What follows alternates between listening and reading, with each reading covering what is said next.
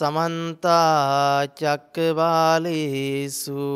अत्रा गच्छन्तु देवता सद्धम्मन् मुनिराजस् सुनन्तु सग्गे मुक्दम् ධම්මස්සවන කාලෝ අයන් බදන්තා ධම්මස්සවන කාලෝ අයන් බදන්තා ධම්මස්සවන කාලෝ අයන් බදන්තා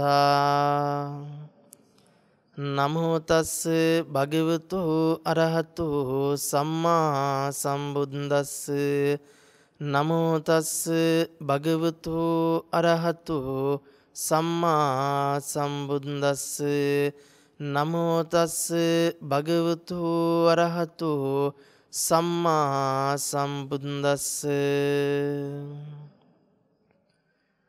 තිලෝගුරු අමාමෑණී බුදුරජාණන් වහන්සේගේ ගුණයන් සිහිපත් කරගෙන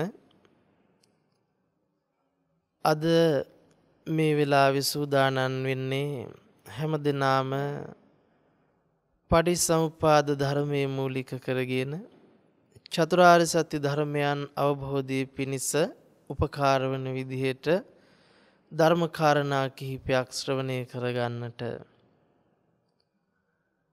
තථාගත ලෞතර බුදුරජාණන් වහන්සේ ලෝක සත්‍යෝ කෙරෙහි අපමණ කරුණාවකින් යුක්තව සක්කාය දිට්ඨිය දුරු කර ගනිමින් චතුරාර්ය සත්‍ය අවබෝධ කර ගැනීම පිණිස උපකාර වන මාර්ග ප්‍රතිපදාව පෙන්වා වදාරන්නට යෙදුණා.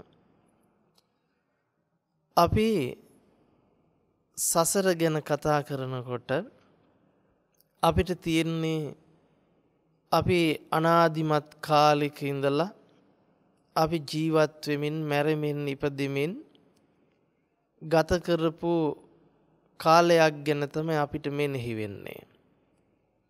අපි මේ ජීවිතේ බැලුවොත් අපිට මෙනෙහි වෙන්නේ අපි ඊයේ දවසේ ජීවත් වුනේ මේ විදිහට.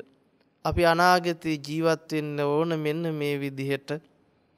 අතීතේ මේ දේවල් අපි කළා. අපි මේ විදිහේ හොඳ නරක දේවල් සිද්ධ කරගත්තා. අනාගතේ මෙන්න මේ විදිහට සිද්ධ කරනවා කියලා අපි අනාගතය ගැනත් බලාපොරොත්තු ගොඩක් තියෙනවා. එතකොට අතීතය මත පදනම් වෙලා වර්තමානයේ තුල අනාගත සැලසුම් ගොඩනගමින් පවත්වන පැවැත්මට තමයි ජීවත් වීම කියලා කියන්නේ. ඒ තුල තමයි අපිට ගොඩනැගෙන්නේ මම මේ විදිහට ජීවත් වුණු කෙනෙක්ය. මම මේ තරාතිරමක කෙනෙක්ය මම මේ තත්වික කෙනෙක්ය කියන මමත්වයත් එක්ක අපේ පැවැත්මක් තියෙනවා. හැබැයි අපිට මේ මමත්වයත් එක්ක ගෙනියන පැවැත්ම තුළ එදිනදා හැමෝටම දැනෙන දුක් පීඩා ටිකක් තියෙනවා. ඒ ටික අපි කතා කළොත් ජාතිපි දුක්ඛා ජරාපි දුක්ඛා ව්‍යාධිපි දුක්ඛෝ මරණම්පි දුක්ඛං ප්‍රිය විප්පයෝග අප්‍රිය සංපයෝග යම්පි ඉච්ඡන් ලැබති තම්පි දුක්ඛං. දැන් මේ විදිහට අපි කතා කරනකොට අපිට ඉපදීමේ දුක අපි අත්විඳිනවා අපිට තේරෙනවා. ජරාවට පත්වීමේ දුක අපි අත්විඳිනවා අපිට තේරෙනවා. ව්‍යාධියට පත්වීමේ දුක අපි අත්විඳිනවා අපිට තේරෙනවා. මරණයේ දුක් වේදනා අපි අත්විඳිනවා අපිට තේරෙනවා. ඒ වගේම මේ ලෝකේ අපේට කැමැති පරිදි නොවීමේ දුක, ප්‍රිය අය අපෙන් වෙන් වෙනකොට තියෙන දුක, අප්‍රිය අය අපිට එක් වෙනකොට තියෙන දුක කියන මේ දුක අපි හැමෝටම තේරෙනවා දැනෙනවා.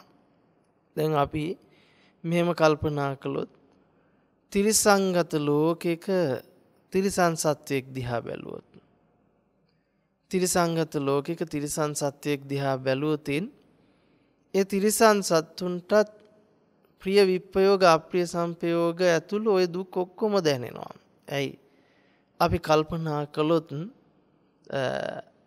කුරුළු කූඩුවක පැටව් ටික රැක බලාගෙන ඉන්නකොට කුරුළු අම්මා කෙනෙකුයි තාත්තා කෙනෙකුයි ඒ පැටව් ටික වෙන සතෙක් දැහැගෙන ගියොත් හරි සුලි සුළඟකට හරි අහුවෙලා ඒ කැදල්ල කැඩිලා ඒ පැටවු ටික අතුරුදහන් වුණොත් ඒ අම්මටත් ඒ තාත්තටත් ප්‍රිය විප්‍රයෝගي දැනෙනවා. එතකොට අපිට තේරෙනවා ඔය දුක් ටික ලෝකේ හැමෝටම පොදුවේ දැනෙන තේරෙන විඳින දුක් ටික. හැබැයි අපි කාටත් නොතේරෙන දුක තමයි මේ සංකිට්ඨේන පංච උපාදානස්කන්ධා දුක්ඛාති කිව්වම අර සියලු දුක් ටික අපි දාන්න පුළුවන් මේ පංච උපාදානස්කන්ධ දුකට. අපිට නොතේරෙන තැන තමයි මේ පංච උපාදානස්කන්ධ දුක. බුදුරජාණන් වහන්සේ අපිට පෙන්නනවා චතුරාර්ය සත්‍යයේදී දුක්ඛ ආර්ය සත්‍ය කියලා කියන්නේ පංච උපාදානස්කන්ධයට. දුක්ඛ සමුදය ආර්ය සත්‍ය කියලා කියන්නේ පංච උපාදානස්කන්ධේ හට ගැනීමට. දුක්ඛ නිරෝධ ආර්ය සත්‍ය කියලා කියන්නේ පංච උපාදානස්කන්ධේ නිරෝධයට. දුක්ඛ නිරෝධ ගාමිනී පටිපදා ආර්ය සත්‍ය කියලා කියන්නේ පංච උපාදානස්කන්ධේ නිරෝධ කරන පිළිවෙතට. ඉතින් එහෙමනම් අපිට තේරෙන්න ඕන වැටහෙන්න ඕන දුක කියන්නේ දුක්ඛ ආර්ය සත්‍ය නෙවෙයි. හැබැයි දුක්ඛ ආර්ය සත්‍ය යටතට දුක දාන්න පුළුවන්කම තියෙනවා. මොකද දුක කියන එක හැමෝටම පොදුවේ තේරිච්ච දෙයක්. දැන් අපි මෙහෙම හිතමුකෝ. බෝසතාණන් වහන්සේ ගිහි ගෙදර අතහැරලා යනකොට සතර පෙර නිමිති දැකලා තමයි ගිහි ගෙදර අතහැරලා යන්නේ. බුදුරජාණන් බෝසතාණන් වහන්සේ. එතකොට මේ බෝසතාණන් වහන්සේ මහල්ලෙක් දැක්කම ලෙඩෙක් දැක්කම මලමිනියක් දැක්කම එතනදී කල්පනා කරලා බලනවා මේ මහලු වීම ලෙඩ වීම මරණයටපත් වීම කියන ධර්මතාවය හැමෝටම පොදු වෙච්ච එකක්. ඒකෙන් ගැලවෙන්න කාටවත් බෑ. හැබැයි මිනිස්සු මේකෙන් ගැලවෙන්න තමයි පොර කන්නේ හැමෝම. දැන් අපේ ජීවිත ගත්තත් අපිත් එහෙම.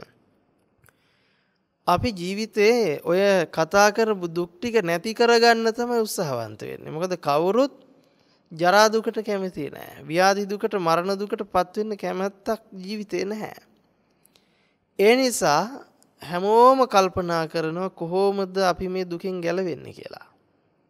ඒක තිරිසංගත සතා පවා එහෙමයි. මොකද ඒ නිසායි තිරිසන් සත්තු පවා කැදලි හදන්නේ වාසස්ථාන ගුහා හොයාගෙන යන්නේ මේ කොහොම කරන්නේ දුක නැති කරගන්න. එතකොට අපි හැමෝම ජීවිතයේ දුක ලං කරගන්න කිසිම කැමැත්තක් බලාපොරොත්තුවකින් නෙවෙයි ජීවිතේ මේ කටයුතු කරන්නේ. හැමෝම මේ සියලු කටයුතු කරගෙන යන්නේ ජීවිතේ සැප ලං කරගන්න බලාගෙන. හැබැයි බෝසතාණන් වහන්සේ උපරිම පංචකාම සම්පත්තියක් විඳගෙනයි ගිහි ගෙදර ගත කරමින් හිටියේ මේ සතර පෙර නිමිති දකින්නකොට. එතකොට ඒ තරම් පංචකාම සම්පත්තියක් විඳිමින් ඉන්න අතර තුල සතර පෙර නිමිති දකින්නකොට බෝසතාණන් වහන්සේ කල්පනා කරලා බලනවා මෙපමණ පංචකාම සම්පත්තියක් මම වින්දනය කළත් මටත් මේ ස්වභාවයටපත් වෙන්න සිද්ධ වෙනවා.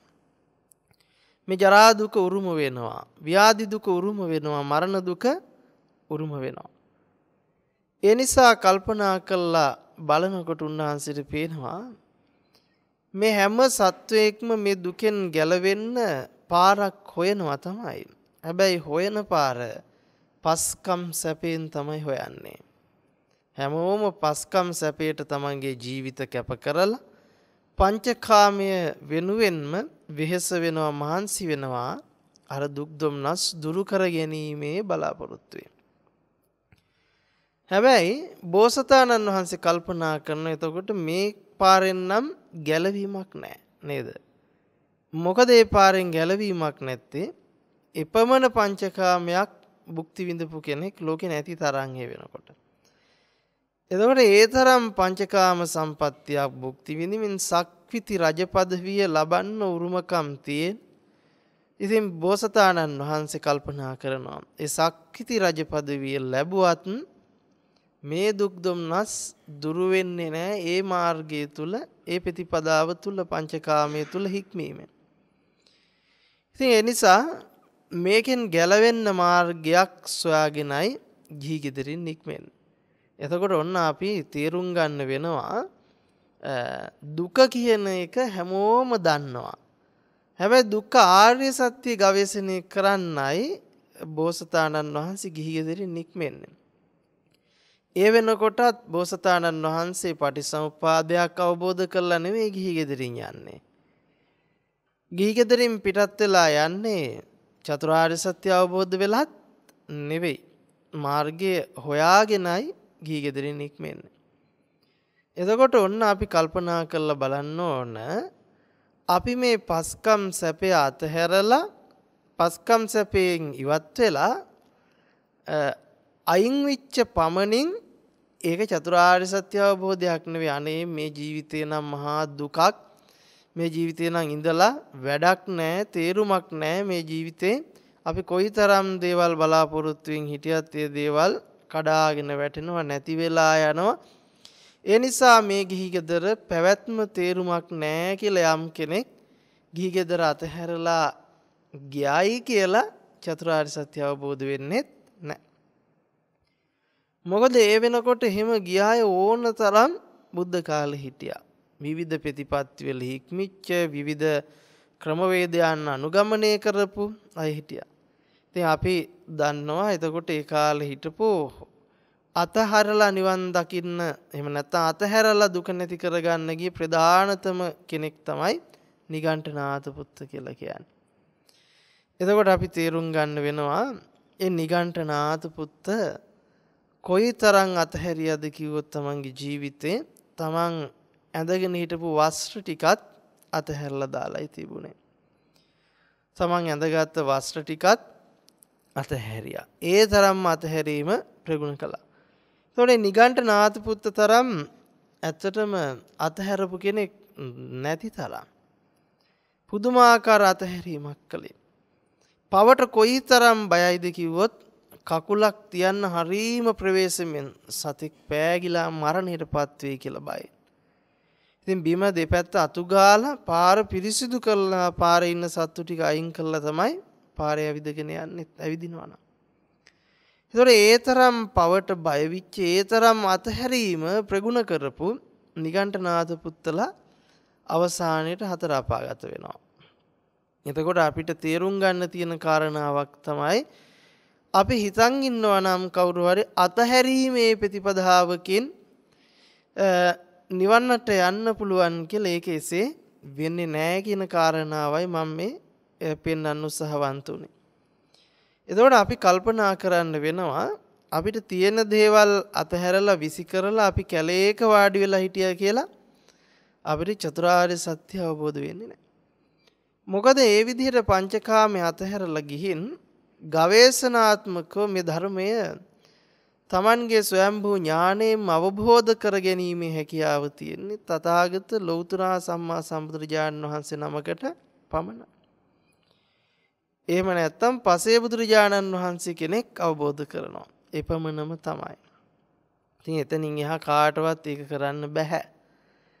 ඔන්න එතකොට අපි තීරුම් ගන්නවා ඒ ලෞතර බුදුරජාණන් වහන්සේ අවබෝධ කරගත්ත ධර්ම ප්‍රතිපදාව තමයි ලෝක සත්‍යෝ කෙරෙහි හිතසුව පිණිස දේශනා කරලා තියෙන්නේ. ඒ ධර්මතාවය තමයි අපි අවබෝධ කරගන්නට මේ උත්සාහවන්ත වෙන්නේ. එතනදී අපි කවුරු හරි හිතනවා නම් දුකට හේතුව ඉපදීම අපි එහෙමනේ සරලවම කියන්නේ දුකට හේතුව අපි අහුවම ඉපදීම දුක නැති කරන මග මොකක්ද කියලා ඉපදීම නැති කරාම මොක ඉවරයි. හැබැයි එහෙම වචනින් කිව්වට අවබෝධය නෙවෙයි නේද? ඒ අපිට තියෙන්නේ වචන ටිකක් අපි හික්මෙන්න පාඩම් කරගෙන කතා කරනවා. හැබැයි ඊට එහා ගියපු පරාසයකින් තමයි තථාගත බුදුරජාණන් වහන්සේ දුක්ඛාරිය සත්‍ය විස්තර කරන්නේ. ඉතින් අපි බලමු කොහොමද මේ ප්‍රතිපදාව බුදුරජාණන් වහන්සේ ලෝක සත්‍යයන්ට පෙන්වන්නට ඇත්තේ කියලා. එතනදී අපි කල්පනා කරලා බැලුවොත් මේ ගාථා පාඨයේ බොහෝම උපකාර වෙනවා අපිට ඒ කාරණාව තේරුම් ගන්න. නයිදං අත්ත කතම් බිම්බන් නයිදම් පර කතං අගං හේතුම් පටිච්ච සම්භූතං හේතු බංගා නිරුජ්ජති. එතකොට මෙතනදී මේ පෙන්වන්නේ නයිදන් අත්ත කතම් බිම්බන් නයිදම් පර කතං අගං. මේ මම විසින් කරන දෙයක් නෙවෙයි. එතකොට වෙන එකෙක් විසින් කරවන ලද දෙයක්ොත් නෙවෙයි. ඉබේ සිද්ධ වෙන දෙයක්ොත් නෙවෙයි. හේතුම් පටිච්ච සම්භූතං. එතකොට හේතුන්ගෙන්මයි මේක හටගන්නේ. හේතු ඇති කල්හිම හට ගන්නවා. එතකොට හේතු භංගා නිරුජ්ජති. හේතු නැති කල්හි මෙවැනි කාරණාවක හට ගැනීමක් නොවෙනවා. හේතු නැති කල්හි නිරෝධයක් සිද්ධ වෙනවා කියනවා. එතකොට ඔන්න අපි කල්පනා කරන්න ඕන අපි හැමෝම හිතන් ඉන්නවා නම් මේ ජීවිතේ කවුරු විසින් කරවනවා කියලාද අපි හිතන් ඉන්නේ? මම නේද? හැබැයි බුද්ධ දේශනාවට අනුව ගත්තොත් මම විසින් කරනවා නෙවෙයි. එතකොට අපි කරොත් එහෙම කරන්න තියෙන ඔක්කොම පව්කම් ටික කරලා මම නෙවෙයි කරගත්තේ කිව්වම හරියනවද? ඇයි? එතකොට ඒ ඔක්කොම පව්කම් කරලා තියෙන්නේ කවුරු වෙනුවෙන්ද බලනකොට? කරගෙන තියෙන්නේ තමන් වෙනුවෙන් තමයි සක්කාය දිට්ඨිය ඉඳලා. හැබැයි වචනෙට කියනවා මොන දේ කළක් කමන්නේ මම නෙවෙයිනේ ඉතින්. එහෙම කළාට හරියන්නේ නැහැ. මමත්වයේ ඉන්නකම්ම මොකක් වෙනවද? හිවගේ විපාක ලැබෙනවා. එතකොට අපි කල්පනා කළොත් කර්මයක් කර්මඵලයක් එක්ක තමයි අපි ලෝකේ පැවැත්ම තියෙන්නේ. එතකොට කර්මයේ කර්මඵලයේ ඉක්මවන්න නම් චතුරාර්ය සත්‍ය අවබෝධ කරගන්න වෙනවා. එතකලින් පවපින අතහරින්න යන්න එපා. අපි සමහරු වැටෙනවා ඒ වගේ තැනකට. ඒක භයානකයි. වැටෙනවා කර්මයක් කර්මඵලයක් නෙවෙයි බුදුරජාණන් වහන්සේ දේශනා කළේ. හේතුඵල ධර්ම දේශනා කළේ. ඒ නිසා ඕනතරම් පව් කරාට කමක් නැහැ. හරිද? ඉතින් එහෙම දෙයක් පෙන්නලා හැම නෑ බුදුරජාණන් වහන්සේ. කර්මයේ කර්මඵලයේ ප්‍රතික්ෂේප කළොත් ඒක වැටෙනවා කොහෙටද? ඒක වැටෙනවා නියත මිත්‍යා දෘෂ්ටියකට. හැබැයි හේතුඵල ධර්ම කියන්නේ කර්මඵල ධර්ම නෙවෙයි තමයි. හැබැයි හේතුඵල ධර්ම අවබෝධ වෙච්ච කෙනෙක් යනවද ඒ වගේ මහ විශාල පව්කම් කරගෙන මම නෙවෙයි කරන්නේ කියලා හිතාගෙන කරන්න යනවද? හැබැයි එවැනි පව්කමකට අපි ගොඩාක් වෙලාවට යොමු වෙනවා නම් යොමු වෙන්නේ මමත්වයේ ගිජු කරගත්ත ආස්වාදයකට. මමත්වයේ ලොල් කරගෙන මමත්වයේ මූලික කරගෙනයි බහින්න පුළුවන්කම තියෙන්නේ.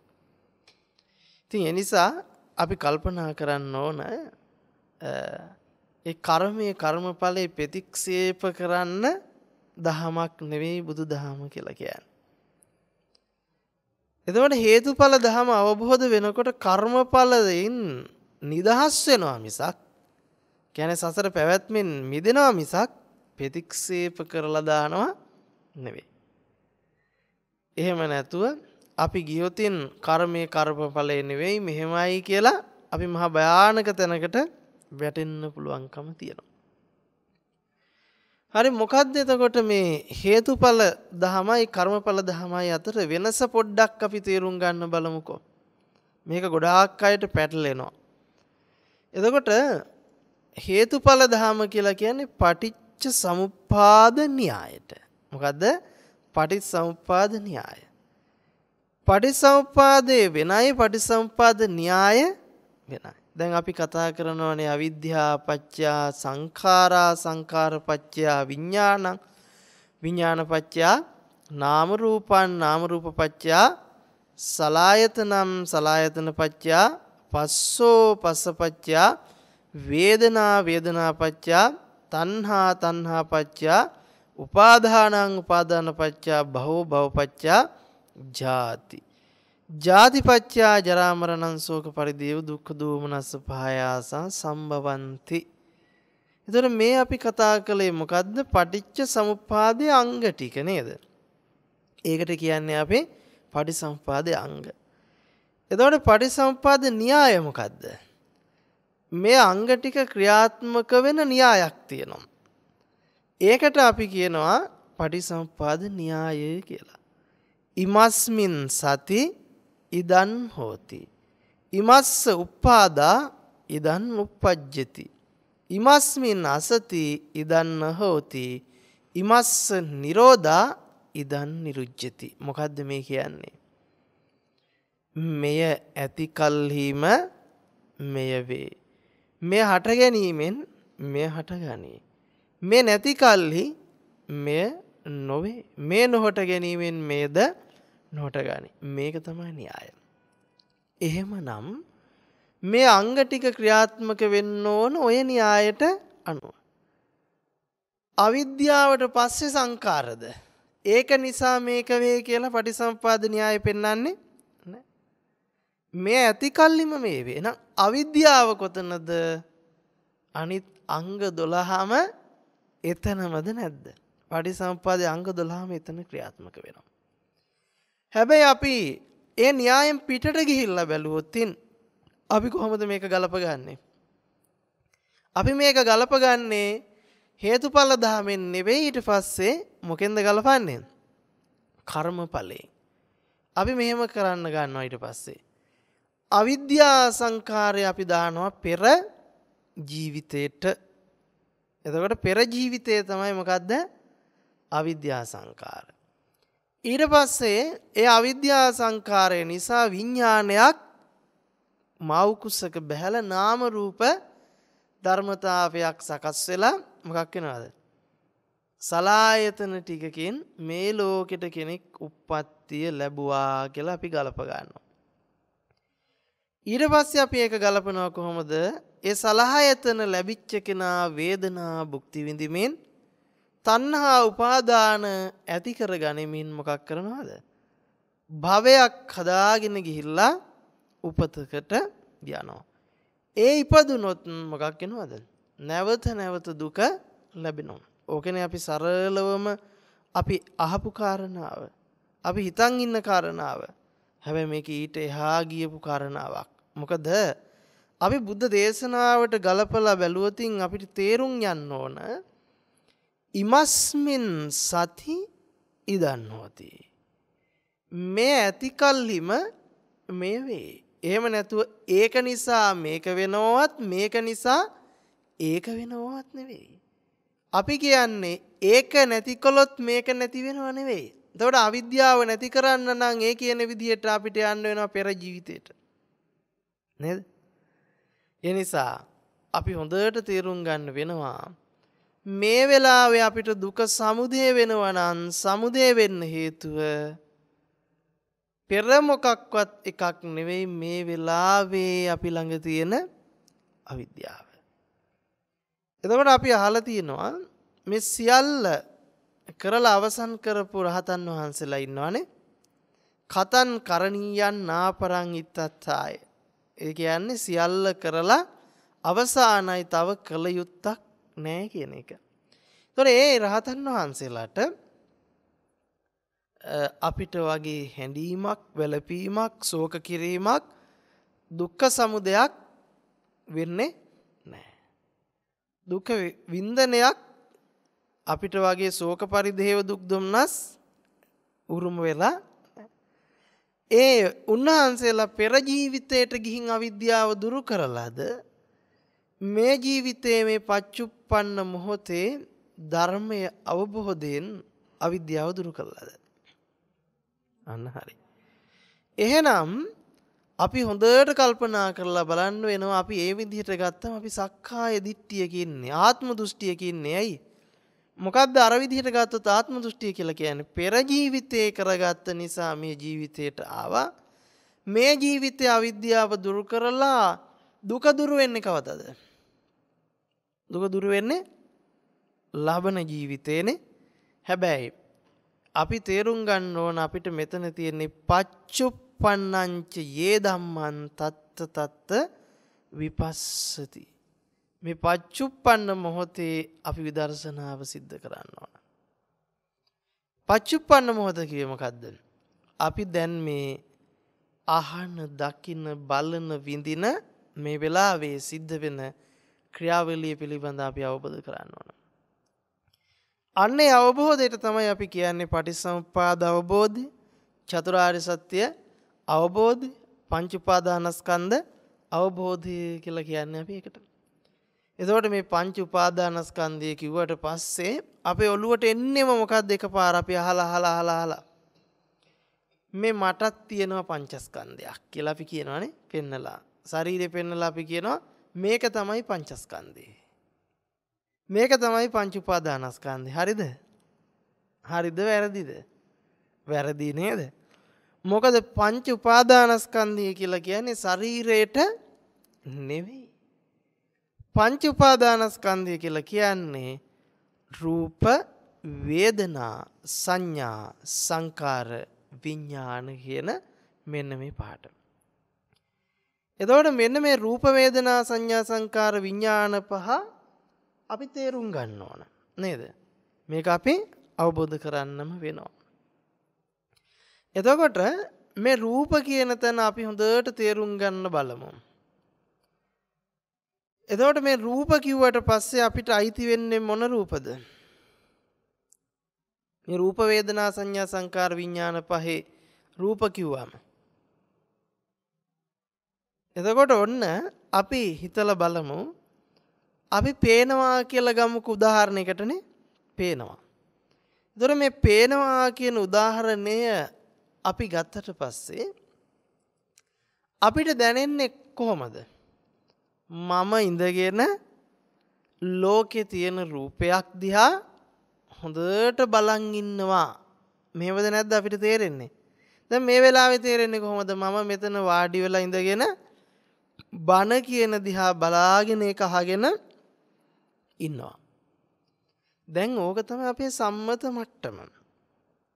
හැබැයි ඔය කාරණාව උිට එහා ගියපු තැනකින් අපි දකින්න වෙනවා.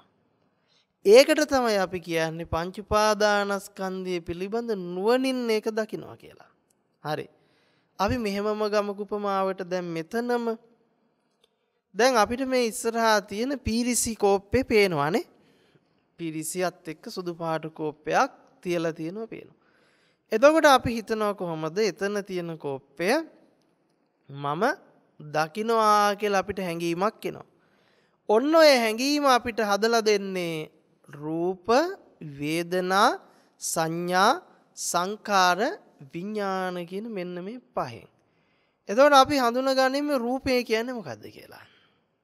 මේ උපමාවේ මොකද්ද රූපේ වෙන්නේ? එතකොට ඔබට මෙතන රූපයේ විදිහට හම්බ වෙනවා පාටක් නේ. ඊට පස්සේ ඔබට ඔතන පේනවා රළු බව, සිනිඳු බව, ගොරෝසු බව මේ විදිහට දැනෙනවානේ. ඊට පස්සේ තද බවක් තියෙනවා මෙතන කියලා තේරෙනවානේ.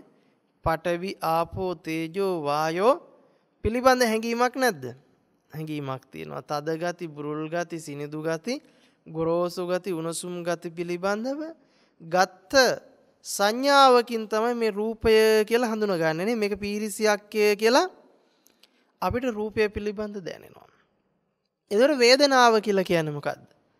වේදනාව අපිට තුන් ආකාරයිනේ. මොකද්ද? සැප වේදනා, දුක්ඛ වේදනා, උපේක්ෂා වේදනා. හැබැයි මෙතනත් යම් වින්දනයක්, විඳ ගැනීමක් මෙතනත් තියෙනවා කොයි ආකාරයක හරි. ඊට පස්සේ සංඥාවක් තියෙනවා. මොකද්ද තියෙන අපිට සංඥාව? මෙතන තියෙන සංඥා මොකද්ද? දිගයි, පළලයි, උසයි, මහතයි, කොටයි මේ විදිහේ සංඥා ටිකක් එනවද නැද්ද? එනවනේ. දිග පිළිබඳ, උස පිළිබඳ, මහත පිළිබඳ, හැඩතල පිළිබඳ සංඥාවක් එනවා. එතකොට සංකාරයක්, සංකාර නිමිත්තක් එනවා. ඕක බිම දැම්මොත් කැඩෙනවා. ඕක වතුර බොන්න පුළුවන්, මෙහෙම කරන්න පුළුවන්, අර එහෙම කරන්න පුළුවන් කියලා හැඟීමකුත් තියෙනවා. ඕක ඇතුලේ වතුර දාලා පුරවලා තියන්න පුළුවන්. ඒ විදිහේ සංකාර නිමිත්තක් එතන තියෙනවා.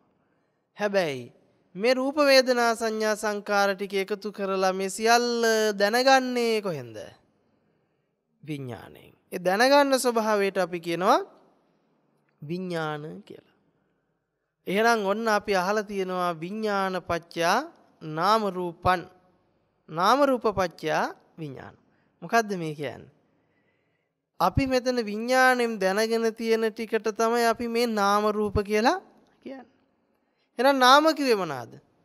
වේදනා, සංඥා, සංකාර. එහෙම නැත්නම් මොකද්ද?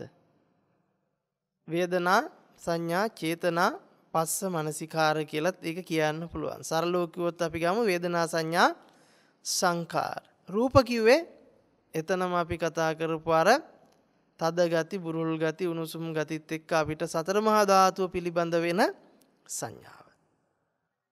එහෙනම් ඔන්න අපි කල්පනා කළා නාම රූප ධර්මතා දෙක තමයි අපි විඥාණයෙන් මොකක් කළේද? හඳුනා ගත්තේ. එතකොට ඔය නාම රූප විඥාන ක්‍රියාකාරීත්වයට අපි දාගත්ත මොකද්ද? මම විසින් තමයි මේක දකින්නේ. හැබැයි එතකොට නයිදං අත්ත කතම් බිම්බන්නේ මම විසින් කරවනවා නෙවෙයි කියලායි ධර්මයේ සඳහන් කරන්නේ.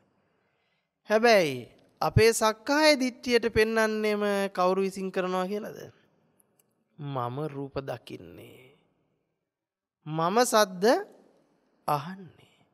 මම ගන්ධ විඳින්නේ. මම ස්පර්ශ විඳින්නේ. මේ විදිහට තමයි පෙන්වන්නේ. හැබැයි මෙහෙමයි මේ ධර්ම කාරණාව අපිට ග්‍රහණය කරගන්න අවශ්‍යම කොටසක්. හැබැයි මේක ටිකක් අමාරුම තැනක් තමයි. හැබැයි අපි අමාරුයි කියලා නිදියගෙන වැඩකුත් නැහැ නේද? අමාරුයි කියලා නිදියගෙන වැඩකුත් නැහැ.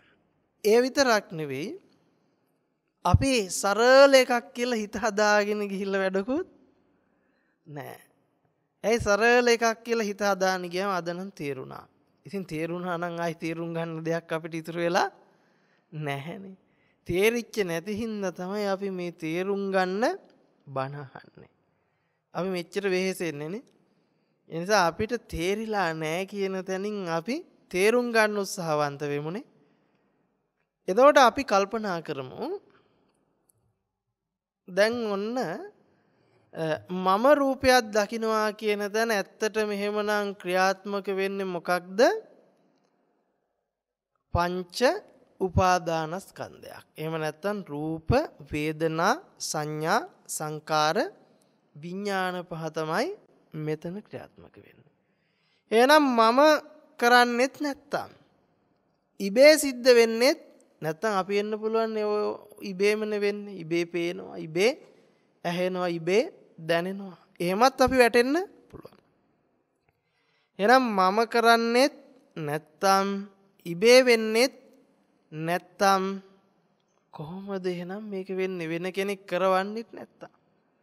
එහෙනම් තව කෙනෙකුට හිතෙන්න පුළුවන් හරි මේක මමත් නෙවෙයි, ඉබෙත් නෙවෙයි, තව කවුරු හරි දෙයයන් වහන්සේ වෙන්න ඇති මේක කරවන්නේ, මහා බ්‍රහ්මයා වෙන්න ඇති මේ අපිට රූප පෙන්වන්නේ, සද්ද අසවන්නේ, ගන්ධ විඳවන්නේ දෙයයන් වහන්සේගේ කැමැත්තටයි මේක වෙන්නේ. හරිද? නෑ. එහෙනම් මගේ කැමැත්තටවත් එයාගේ අරයාගේ මෙයාගේ කැමැත්තටවත් කොහොමවත් නෙවෙයි මේක වෙනවා නම් වෙන්නේ පටිච්ච සමුප්පන්නෝමයි. කොහොමද මේක වෙන්නේ? පටිච්ච සමුප්පන්නෝමයි. වෙන ක්‍රමයකින් මේක සිද්ධ වෙන්නේ නැහැ. එහෙනම් ඒ පටිච්ච සමුප්පන්න භවයි අපි දැනගන්න ඕන. මොකද්ද මේ පටිච්ච සමුප්පන්න භව කියලා කියන්නේ? මොකද්ද මේ පටිච්චසමුප්පන්න භව? මෙන්න මේකයි අපි තේරුම් ගන්න උවමනා කරන්නේ. පටිච්ච සමුප්පන්න භව තේරුම් ගන්නකොට අපි එන්න ඕන තැනක් තියෙනවා. දැන් අපි කල්පනා කරමු අපිට තියෙන අතීතයේ ඉඳලා මේ දක්වා ජීවිතේ මම ජීවත් වුණා කියන බවට මොකද්ද හැඟීමක්? ඇයි මම පුංචි කාලේ ඉඳලා මේ විදිහට ජීවත් වෙලා මම පුංචි කාලේ ඉඳලා ජීවිතේ ගත කරලා මොකක් කරාද? විවාහ වෙලා, රැකියාවන් කරලා, අධ්‍යාපන ලැබලා, ගෙවල් දොරවල් හදාගෙන මම මෙතනට ගොඩනගා ගත්තා කියලා ජීවිතයක් අපිට දැන් තියෙනවා නේද? ඒතර මෙන්න මේ තියෙන දැක්ම ඇතුළේ ඉඳලා අපිට හරිය අමාරුයි මේක අවබෝධ කරන්න. ඇයි අපිට එහෙම් පිටින්ම තියෙන්නේ මොකද්ද? ආත්මීය සංඥාවක්, දෘෂ්ටියක්. අපි ඒකට කියනවා නේද ආත්ම දෘෂ්ටිය කියන නමනේ අපි භාවිතා කරන්නේ. ඒතකොට දෘෂ්ටියක් කියලා කියන්නේ ඇත්තකට නෙවෙයි. මොකද්ද? අහුවිච්ච එකක්. එහෙනම් ඇත්තකට නම් අපි දෘෂ්ටියක් කියලා කියන්න ඕන නෑ නේ. ඒ නිසා අපි සක්කාය දෘෂ්ටිය, දිට්ඨිය තමයි අපිට තියෙන වැරදි දැක්ම. එතකොට මිච්ඡා දිට්ඨියටයි අපි වැටලා තියෙන්නේ. නේද? අපි වැටලා තියෙන්නේ මිච්ඡා දිට්ඨියකට නිවැරදි දැක්මක් තුල නෙවෙයි ඉන්නේ. එහෙනම් නිවැරදි දැක්මට එහෙම නැත්නම් සම්මා දිට්ඨියට අපිව පත් කරන්න අපිට උපකාර වන එකම එක ධර්මතාවය තමයි මොකද්ද? පටිච්ච සමුප්පාද ධර්මතාවය. එතකොට පටිච්ච සමුප්පාදය ඔන්න අපි කතා කරා කර්මයට කර්මඵලයට ගලපගත්තොත් තියෙන වරද මොකද්ද? අපි ආත්ම තුනකට කඩලා තමයි ඊට පස්සේ පටිච්චසමුප්පාදය කතා කරන්නේ. අවිද්‍යාව දුරු කරන්න අපිට යන්න වෙනවා කොහෙටද? පෙර ජීවිතේට. දුක්ඛ නිරෝධ කරන්න අපිට යන්න වෙනවා මතු ජීවිතයට. එහෙමනේ. හැබැයි ඒ කතාවේ අපිට තියෙන වරද තමයි මේ පටිච්චසමුප්පාද જાතිය තියෙන්නේ කොහෙද? ජරා මරණයට පස්සේද නැද්ද?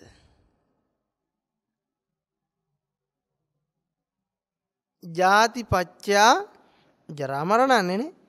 එහෙනම් ජාතිය නැති වෙලාද ජරා මරණය ඇති වෙන්නේ? ජාතිය සමුදය වෙලාද ජරා මරණය සමුදය වෙන්නේ? ජාතිය සමුදය වෙලයි ජරා මරණ සමුදය වෙන්නේ. අපි හිතන් ඉන්නේ මොනවා වෙලා කියලාද?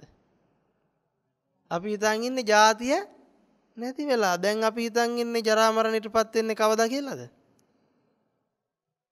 මේ ජීවිතේ නැති වෙලා, ජාතිය නැති වෙලා. හැබැයි බුද්ධ දේශනාවට අනුව මොකද තියෙන්නේ? ජාති පච්චය එහෙම නැත්නම් ජාතිය සමුදය වෙලයි ජරා මරණය සමුදය වෙන්නේ.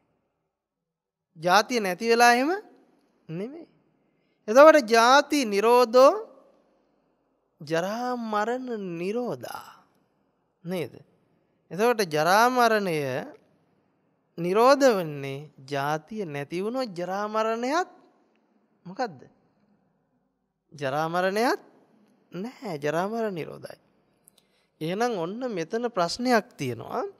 පටිච්ච සමුප්පාද න්‍යායට අනුව ගලපනකොට අපිට කවදාකවත් කියන්න බෑ අවිද්‍යාවට පස්සේ සංකාර, සංකාරයට පස්සේ විඥානයේ, විඥාණයට පස්සේ නාම රූපය, නාම රූපයට පස්සේ සලආයතන. එහෙමද? එහෙම කියන්න බෑ. අවිද්‍යාව කොතනද? මේ පටිච්චසමුප්පාදයේ අංග 12ම එතන සමුදය වෙනවා. එහෙනම් මේකට කියන්න බෑ එකක් පස්සේ එකක් කියලා. අපිට තේරුම් ගැනීමේ පහසුවට, අවබෝධ කර ගැනීමේ පහසුවට තමයි මොකක් කරලා තියෙන්නේද? මේක මේ අංග 12කට කඩලා මේක මේ විස්තර කරලා දීලා තියෙන්නේ. එහෙම නැතුව මේක මේ අංග 12කට කැඩුවේ මේක එකක් පස්සේ එකක් වෙන නිසා නෙමෙයි. මොකද මේක බෝසතාණන් වහන්සේ අවබෝධ කළේ පිළිවෙලකට. දැන් අපි අද වෙනකොට මේ වෙනකොට ජරා මරණ ශෝක පරිදේව දුක්ඛ දෝමනස්ස ටික කාටද අයිති කරලා තියෙන්නේ? ජරා මරණ ශෝක පරිදේව දුක්ඛ දෝමනස්ස ටික මගේ. ජරාවටපත් වෙන්නේ කවුද? මම. ශෝක පරිදේව දුක්ඛ දෝමනස් ටික විඳින්නේ කවුද? මම. එතකොට ජරා මරණේ මගේ අම්මගේ, තාත්තගේ, දුවගේ, පුතාගේ, එයාගේ, මෙයාගේ, අරයාගේ. හැබැයි බුදුරජාණන් වහන්සේ ළඟට ඇවිල්ලා ওই ප්‍රශ්නේ අහලා තියෙනවා. කොහොමද අහලා තියෙන්නේ? ස්වාමීනි, මේ ජරා මරණ ශෝක පරිදේව දුක් දුම්නස් කාගේද? එතකොට බුදුරජාණන් වහන්සේ දෙන උත්තරේ මොකද්ද? ඕක තමුන්ගේනේ. එහෙම කිව්වද? නෑ, එහෙම දේශනා කළේ නෑ උන්වහන්සේ. මේ ජරා මරණ ශෝක පරිදේව දුක්ඛ දෝමනස්යන් කාගේද කියලා අහන්න සුදුසු නෑ. ඒක අහපු විදිය වැරදි කියලා කිව්වා. ඒක අහන්න කිව්වා. යම් ජරා මරණ ශෝක පරිදේව දුක්ඛ දෝමනස්යක් හට ගන්නවා නම් මේක හටගන්න හේතුව කුමක්ද? ප්‍රත්‍ය කුමක්ද කියලා හොයන්න කිව්වා. එහෙනම් ජරා මරණ ශෝක පරිදේව දුක් දුම්නස් හට ගන්න හේතුව මොකද්ද? ජාති පච්චයා ජරා මරණම්. එතකොටම ඇහුවේ නැතයි ජාතිය කාගේද එහෙමනම්? කාගේද ජාතිය? දැන් අපි කොහොමද කියන්නේ කාගේ ජාතිය කියලාද? එක්ක අපි කියනවා මනුස්ස ජාතිය, හරක් ජාති, බලු ජාති, කොටි ජාති, වලස් ජාති, අර ජාති, මේ ජාති එහෙමත් අපි දාගන්නවද නැද්ද? අපි එහෙමත් ජාති වෙන් කරගෙන තියෙනවා. එතකොට තව අපි කොහොමද වෙන් කරගෙන තියෙන්නේ? එයාගේ ජාතිය, අරයාගේ ජාතිය, මෙයාගේ ජාතියනේ. ඒ නිසා එහෙම මේක වෙන් කරන්න බෑ කාටවත්. එහෙනම් ජාතිය කාගේවත් නෙවෙයි, අරයාගේ මෙයාගේ නෙවෙයි. මොකද්ද උත්තරේ? ජාතියට හේතුව කුමක්ද? ප්‍රත්‍ය කුමක්ද? ජාතිය හටගන්න හේතුවක් තියෙනවා, ප්‍රත්‍යක් තියෙනවා. මොකද්ද හේතුව? භවපච්චයා ජාති. මොකද්ද? භවපච්චයා ජාති. එතකොට ඇහුවොත් භවය කාගේද කියලා. අපේ ඔළුවට එකපාරටම භවය කිව්වම ගලාගෙන ඉන්නේ මොකද්ද? අනේ පෙර භවයේ ඉඳලා නේ? පෙර භවයේ ඉඳලා මේ ජීවිතයට ආවා. එහෙම නැත්නම් දැන් මේ භවයක් හදලා ලබන ජීවිතයට යනවා. ওই දෙකද නැද්ද එන්නේ ඔළුවට? හැබැයි මෙතන භවය කියන එක ඊට වඩා වෙනස්. භවය කාගේවත් නෙවෙයි. එහෙන් ආප එකක්වත් මෙහෙන් ආප එකක්වත් නෙවෙයි. භවයේ පෙර ඉඳලා ආවා කියලා කියනවද? භවයේ අනාගතයේද පෙරද? නෑ. එහෙනම් මේ ඉදප්පච්චතා පටිසමුප්පාදය තුල එහෙමනම් අපිට කතා කරන්නේ භවපච්චයා ජාති. එහෙනම් භවය කාගේවත් නෙවෙයි. භවය පෙර ඉඳලා එන එකකොත් නෙවෙයි. භවයට හේතුව මොකද්ද? ප්‍රත්‍ය මොකද්ද කියලායි හොයන්න ඕන. මොකද්ද භවයට හේතුව? උපාදාන පච්චයා භව. උපාදාන කාගේද? කාගේවත් නෙවෙයි නේද? අපි හිතන්නේ කවුද උපාදානය කරගන්නව කියලාද? මම දරුවා උපාදානය කරගෙන එහෙමනේ කියන්නේ. මගේ නම් දැන් දරුවට තිබුණු උපාදාන ඉවරයි හාමුදුරුවනේ. දැන් මන් නිදහස්. හරිද? එතකොට කාටවත් කවුරුවත් උපාදානය කරගන්න පුළුවන්ද? බෑ. ඒ කාටවත් කවුරුත් උපාදානය කරන්න බෑ. අවිද්‍යාව මූලික කරගෙනයි මේ උපාදානය හටගන්නේ. නම් උපාදානයට හේතුව කුමක්ද? ප්‍රත්‍ය කුමක්ද? තණ්හා පච්චයා උපාදානං. එතකොට අපි කියන්නේ මගේ නම් දැන් තණ්හාසේ මන් දුරු කරගෙන තියෙන. තව පොඩ්ඩයි තියෙන්නේ මගේ තණ්හාව. තණ්හාව කලින් ගොඩාක් තිබුණා, දැන් ටිකයි තියෙන්නේ මගේ තණ්හාසේ. දැන් තණ්හාසේ මගේද? තම තමන්ගේද? තණ්හාව එහෙම නෙවෙයි. මේ තණ්හාවත් අපි අර්ථ දක්වගත්ත විදිහ වැරදි. තණ්හාව කාගේවත් නෙවෙයි. තණ්හාවට හේතුව කුමක්ද? ප්‍රත්‍ය කුමක්ද කියලා හට බලන්න. මොකද අපි තණ්හාවක් විඳින්නේ වින්දනයක් නිසාද නැද්ද තණ්හාව ඇති වෙන්නේ? වින්දනයක් නැත්තම් තණ්හාවක් නැහැ. විඳීමටද නැද්ද තණ්හාව පවත්න්නේ? විඳීම ඇසුරු කරගෙනයි තණ්හාව තියෙන්නේ. එතකොට විඳින්නේ කවුද? එහෙම අහන්නත් සුදුසු නැහැ. වින්දනයේ කාගේවත් නෙවෙයි. වින්දනයට හේතුව කුමක්ද? ප්‍රත්‍ය කුමක්ද? පස්ස පච්චයා වේදනා. පස්ස පච්චයා වේදනා. එහෙනම් වින්දනයට හේතුව මොකද්ද? ස්පර්ශය. එතකොට ස්පර්ශය කාගේද? ස්පර්ශය කරන්නේ කවුද? කවුරුවත් ස්පර්ශ කරනවා නෙවෙයි. ස්පර්ශය කාගේවත් නෙවෙයි. මේ ටික අපි තේරුම් ගන්න ඕනේ හිමීට. එතකොට ස්පර්ශය සිද්ධ වෙන්න හේතුව මොකද්ද? සලායතන පච්චයා පස්සෝ. දැන් අපි කියන්නේ සලායතන කොහෙ තියනවා කියලාද? අපි හිතන් ඉන්නේ සලායතන කියනකොටම ආය අපි ඔළුව කුරුවල් වෙලා තියෙන්නේ. ඒ තරම්ම අපි මේක ජීවිතේ පුරුදු කරලා සලායතන කියනකොටම ඔළුවට එන්නේ අර සක්කාය දිට්ඨියත් එක්ක මොකද්ද? ශරීරයේ තියෙන අවයව ටිකක් ගැනද නැද්ද මෙනෙහි වෙන්නේ?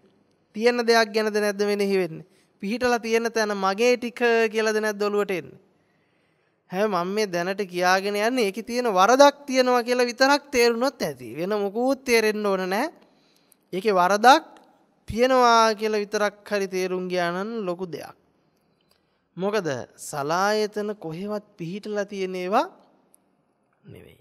ඒවා කාගේවත් නෙවෙයි. සලායතන හටගන්න හේතුවක් තියෙනවා මොකද්ද? නාම රූප පත්‍ය සලායතන. නාම රූප පත්‍ය සලායතන. හැබැයි අපිට නාම රූප කියනකොට එන්නේ මොකද්ද? මව් කුසේ නාම රූප බහැලා කයේ හැදිච්ච සලායතනයක් ගැන තමයි ඔළුවට එන්නේ. ඒක තිබුණාට කමක් නැහැ ඉතින්. හැබැයි මේ පටිච්චසමුප්පාදේ පෙන්වන්නේ කාලයක් තිස්සේ සිද්ධ වෙන එකක්ද? නෑ ඒක තප්පරයක්වත් පෙරපහු වෙලා සිද්ධ වෙන එකක් ගැන නෙමෙයි. ඉමස්මින් සති දන්නෝති මේ ඇති කල්ලි මේ වේ. පටිච්චසමුප්පාද න්‍යායයටයි මේ කියන්නේ. මේ කර්මඵලය අයින් කරන්න කියනවා නෙමෙයි. ඒක අපි දන්න න්‍යායක්නේ. ඒතර අපි දන්න න්‍යාය නෙමෙයි මේ බුදුරජාණන් වහන්සේ අපිට චතුරාර්ය සත්‍ය අවබෝධයට පෙන්වන්නේ. ඒ නිසා ඔන්න අපි තේරුම් ගමු ඊළඟ කාරණාව විදිහට නාම රූප පත්‍ය සලආයතන. එතකොට නාම රූප වලට හේතුව මොකද්ද? නාම රූපයට හේතුව විඥාන පත්‍ය නාම රූප. ඇයි එහෙම කිව්වේ? යම් දැනීමක් හැඳිනීමක් ඇද්ද? ඒ දැනගන්න හඳුනගන්න තැන මොකද්ද දැනගෙන තියෙන්නේ? විඥාණයට යම් දැනගැනීමක් ආවා නම් ඒ දැනගෙන තියෙන්නේම නාම රූපයක්. ඒතර විඥාන පත්‍ය නාම රූපං කවුරුත් දැනගෙන නෙවෙයිනේ. එතකොට විඥාණයට හේතුව මොකද්ද? අපි අවිද්‍යා සංඛාර කියලා ගමු. අවිද්‍යා සංඛාර කියලා කියන්නේම මේ විඥාන නාම රූප ගැන නොදන්නා කම. අවිද්‍යා සංඛාරයට හේතුව මොකද්ද? විඥාන නාම රූප පිළිබඳ නොදන්නාකම. එහෙමනම් ඔන්න අපි තේරුම් ගත යුතුයි මේ අංග 12 පෙරපහු වෙලා නොවේයි නම් සිද්ධ වෙන්නේ මේ වෙලාවේ නම් සිද්ධ වෙන්නේ. මේ වෙලාව ගැන නම් කතා කරන්නේ. ඉබේ සිද්ධ වෙන එකකුත් නොවේයි නම් ඒක අර න්‍යායට අපි ගලප ගන්න විදිහ බලමු. මොකද්ද න්‍යාය? එහෙම එකක් කිව්වද කියලා මතක නැද්ද? ඉමස්මින් සති ඉදන් හෝති. ඉමස්ස උප්පාදා ඉදන් උපජ්ජති. ඉමස්මින් අසති ඉදන් හෝති. ඉමස්ස නිරෝධා ඉදන් නිරුජ්ජති. මේ ඇති කල්හිම මේ වේ. මේ හට ගැනීමෙන්ම මේ හටගනී. මේ නැති කල්හි මේ නොවේ. මේ නොහට ගැනීමෙන්ම මේ නොහට ගනී. එහෙනම් මෙන්න මේ න්‍යායට මේ අංග 12 ගලප ගන්නවා. නේද? එතකොට අපි හොඳට තේරුම් ගන්න වෙනවා ජරා මරණ ශෝක පරිදේව දුක් දුම්නස් කියනකොට අපි දුක පැත්තෙන් ගත්තොත් අපිට තියෙන්නේ මොකද්ද?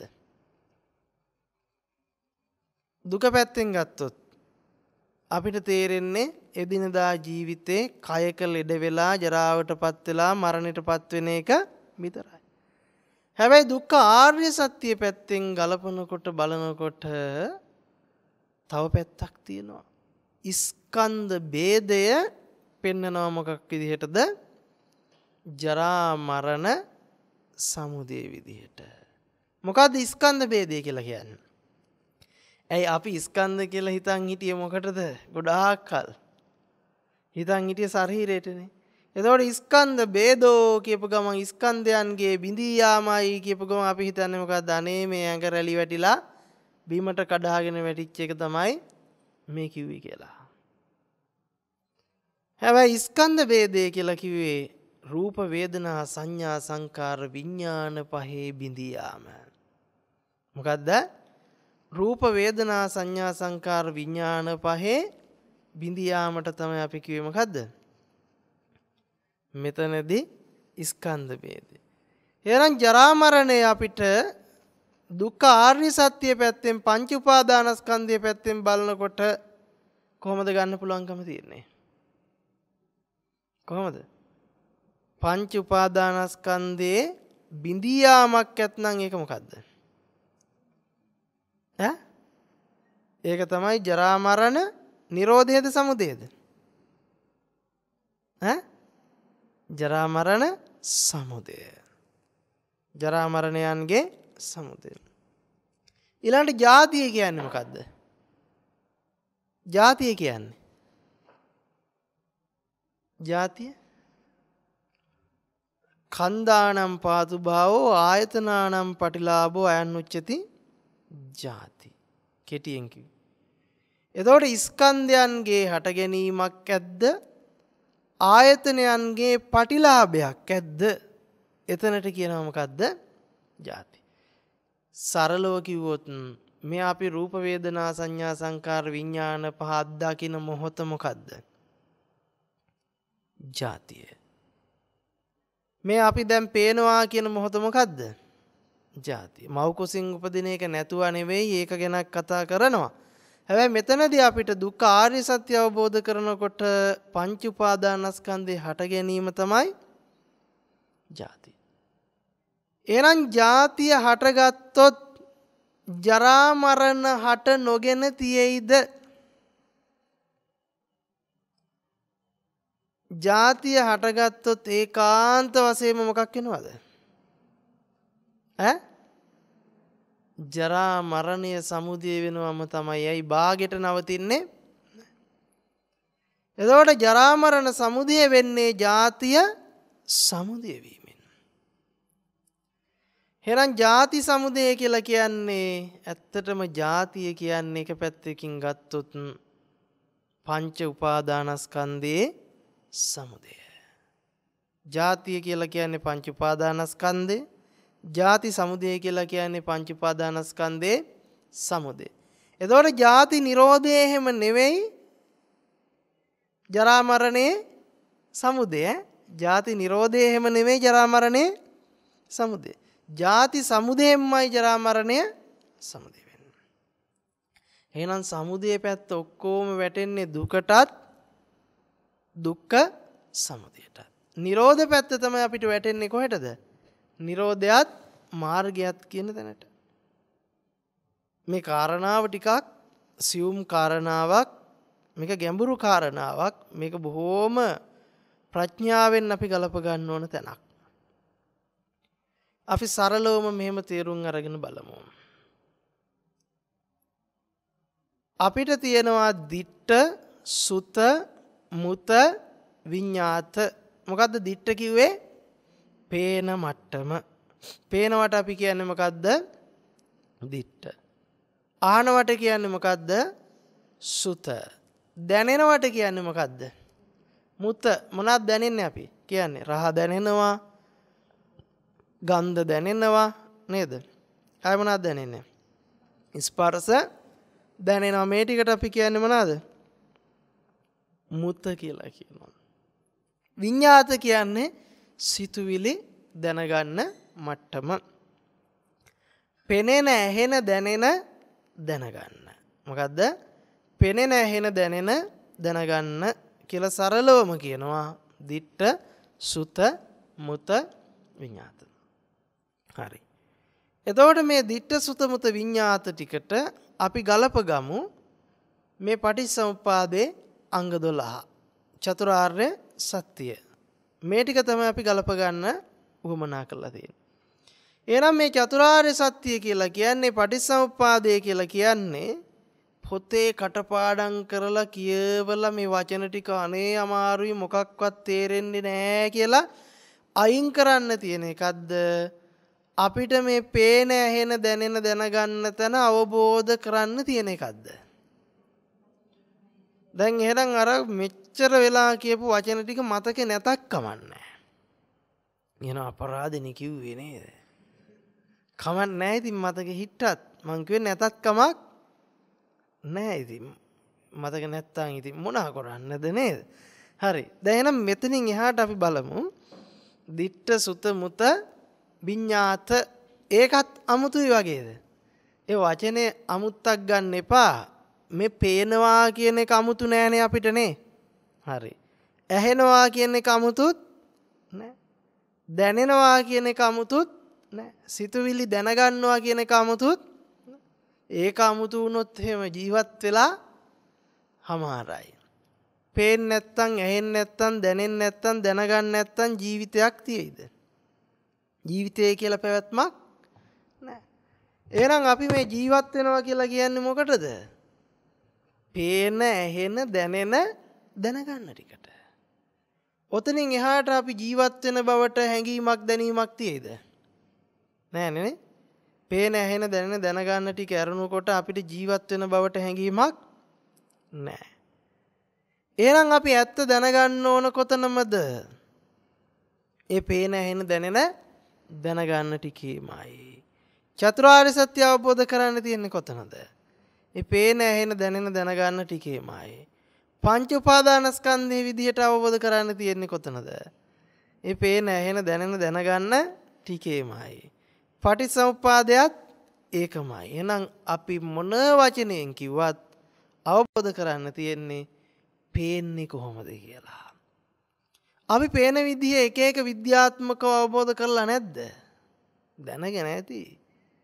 ඇහෙන විදිහත් ඇස් ඇඳලා පාට කරලා ඇහි කොටස් නම් කරගෙනනේ ආලෝකයන විදිහ පෙන්නලා ඒ කාච ගැන අවබෝධ කරලා එහෙම අවබෝධයක් ඇති. හැබැයි ඒ අවබෝධය ඇත්තටම ගත්තොත් කවුරු හරි කියලා දීපු දෙයක් මතක තියාගෙන ඒක ඇත්තක් කියලා ගත්ත සම්මතයක්. මොකද්ද? කවුරු හරි කියලා දීපු දෙයක් මතක තියාගෙන ඒක ඇත්තක් කියලා ගත්ත සම්මතයක්.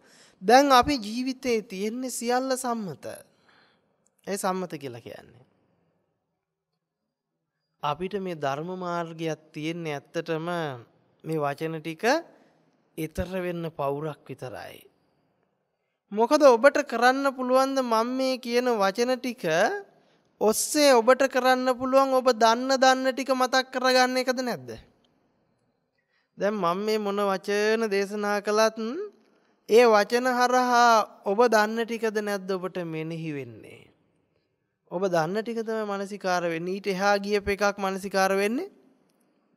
ඒ වචන ඇහිලා නැත්තම් මොකක් වෙනවද? මොකද්ද දන්නේ නැහැ.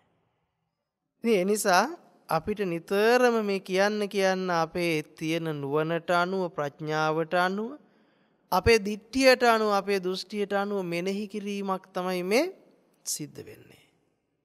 වෙන මොකුත් නෙවෙයි මේ සිද්ධ වෙන්නේ. හරි. දැන් අපි කල්පනා කරමු පේනවා කියන තැනට එමු. පේනවා කියන තැනකට එමු. අන්ධයාට ඇස් තියනවද නැද්ද? කියන්න බලන්න. අන්ධයාට ඇස් තියනවද නැද්ද? අන්ධයාට ඇස් තියනවා පේන්නේ නැහැ කියලා හිතන්නේ කවුද? අපි එහෙම හිතන්නේ නේ. අන්ධයාට ඇස් තියෙනවා හැබැයි අන්ධයාට ඇස් පේන්නේ නැහැ. අන්ධයාට ඇස් තියෙනවා අන්ධයාට ඇස් පේන්නේ නැහැ. එහෙමද නැද්ද අපි හිතන්නේ? හරි. රැට කරුවලේ ඇස් පේන අය කියන්න බලන්න මට. කරුවලේ රැට අඳුරේ ඇස් පේනවද අපිට? පේනවද?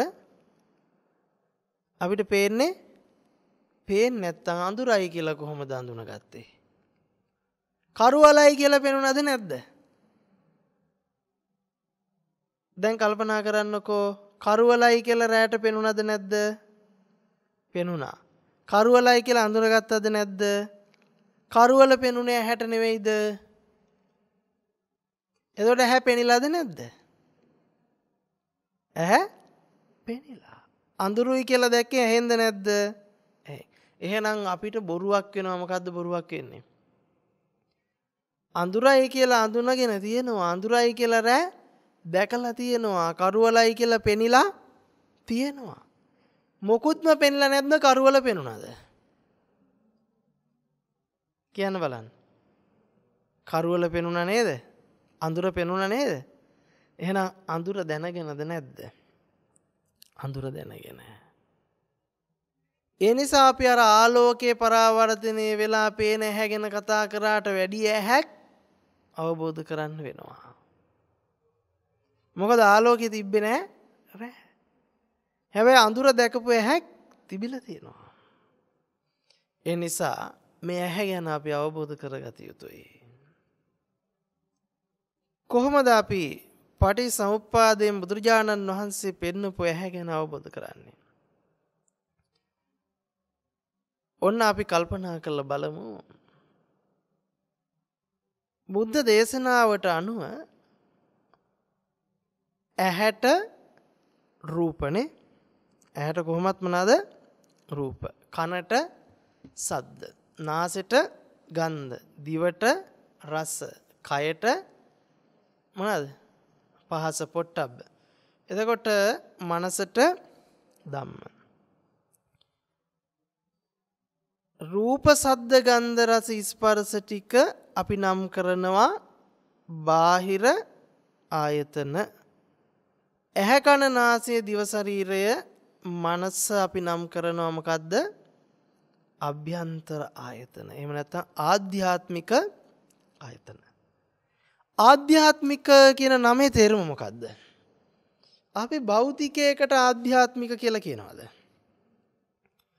ගොඩක් ආධ්‍යාත්මික පැත්ත කියලා අපි කියන්නේ. ආධ්‍යාත්මිකයි කියනකොටම අපිට නොපෙනෙන පැත්තක් ගැන කතා කරන්නේ නේ. අපිට නොපෙනෙන පැත්තක් තමයි.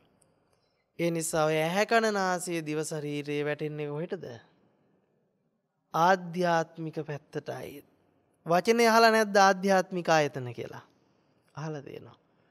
හැබැයි වචනේ ආධ්‍යාත්මික ආයතනයේ විදිහට අහගෙන අපි ඇහැ කන නාසය දිව ශරීරය ගලපගෙන තියන්නේ මොකටද?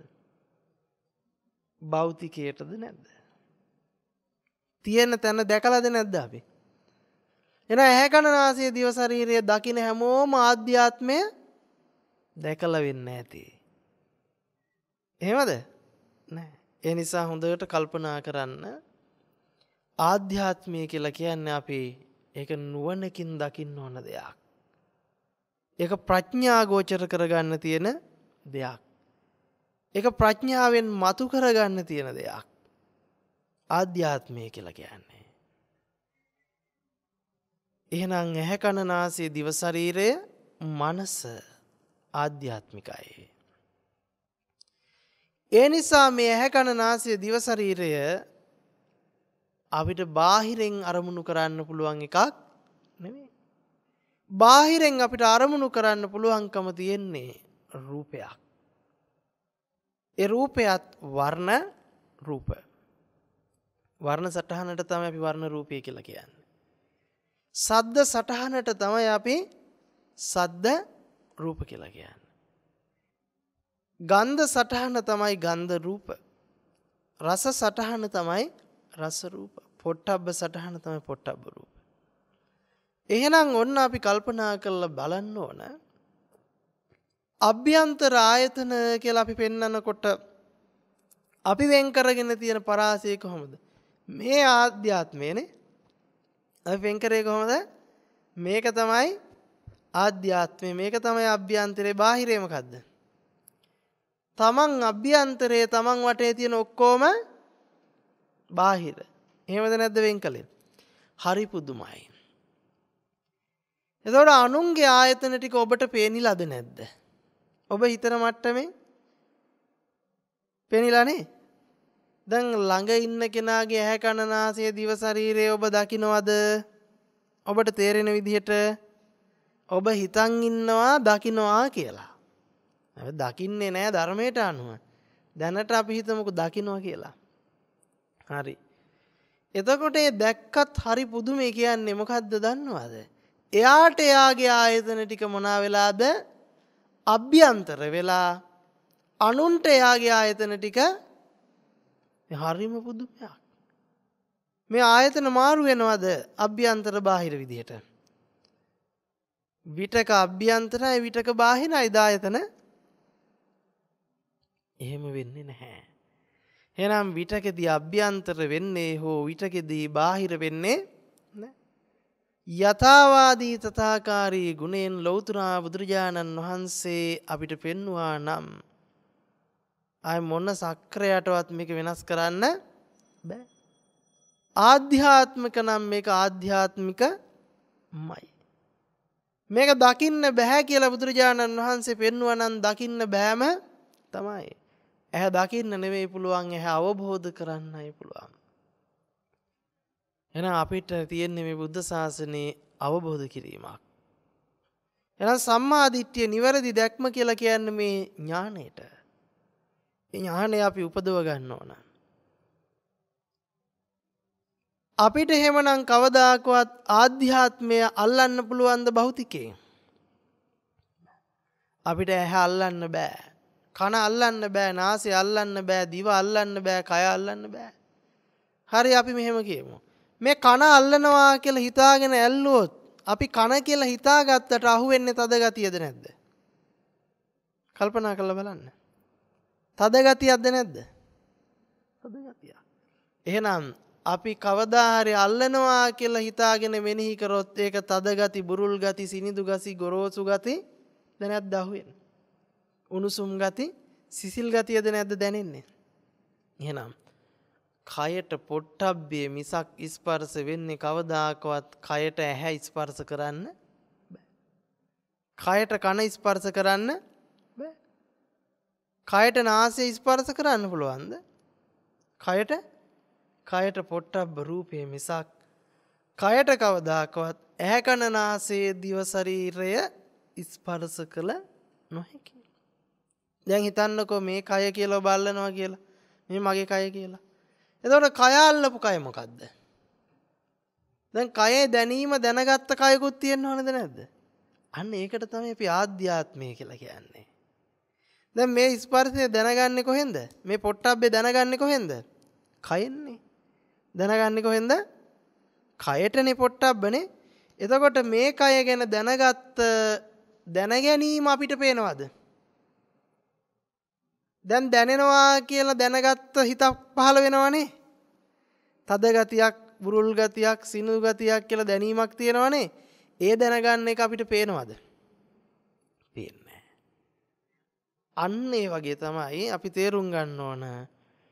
පේනවා කියලා අපිට දැනෙන හැඟීමක් තියෙනවනේ. ඒ හැඟීම තියෙන තැන පේනවද? නැහැ. ඇහෙනවා කියලා දැනෙන හැඟීමක් තියෙනවනේ. ඒ හැඟීම තියෙන තැන පේනවද? නැහැ. එහෙනම් මේ ditta sutta mutta විඤ්ඤාත කියලා අපිට දැනෙන ටික ආධ්‍යාත්මිකයි. එහෙනම් මේ දැනෙන ඉන්ද්‍රියන් කොහෙවත් පිහිටලා තියෙන ඒවා නෙවෙයි. මොනවාද ඒවා? සමුදය ධර්ම.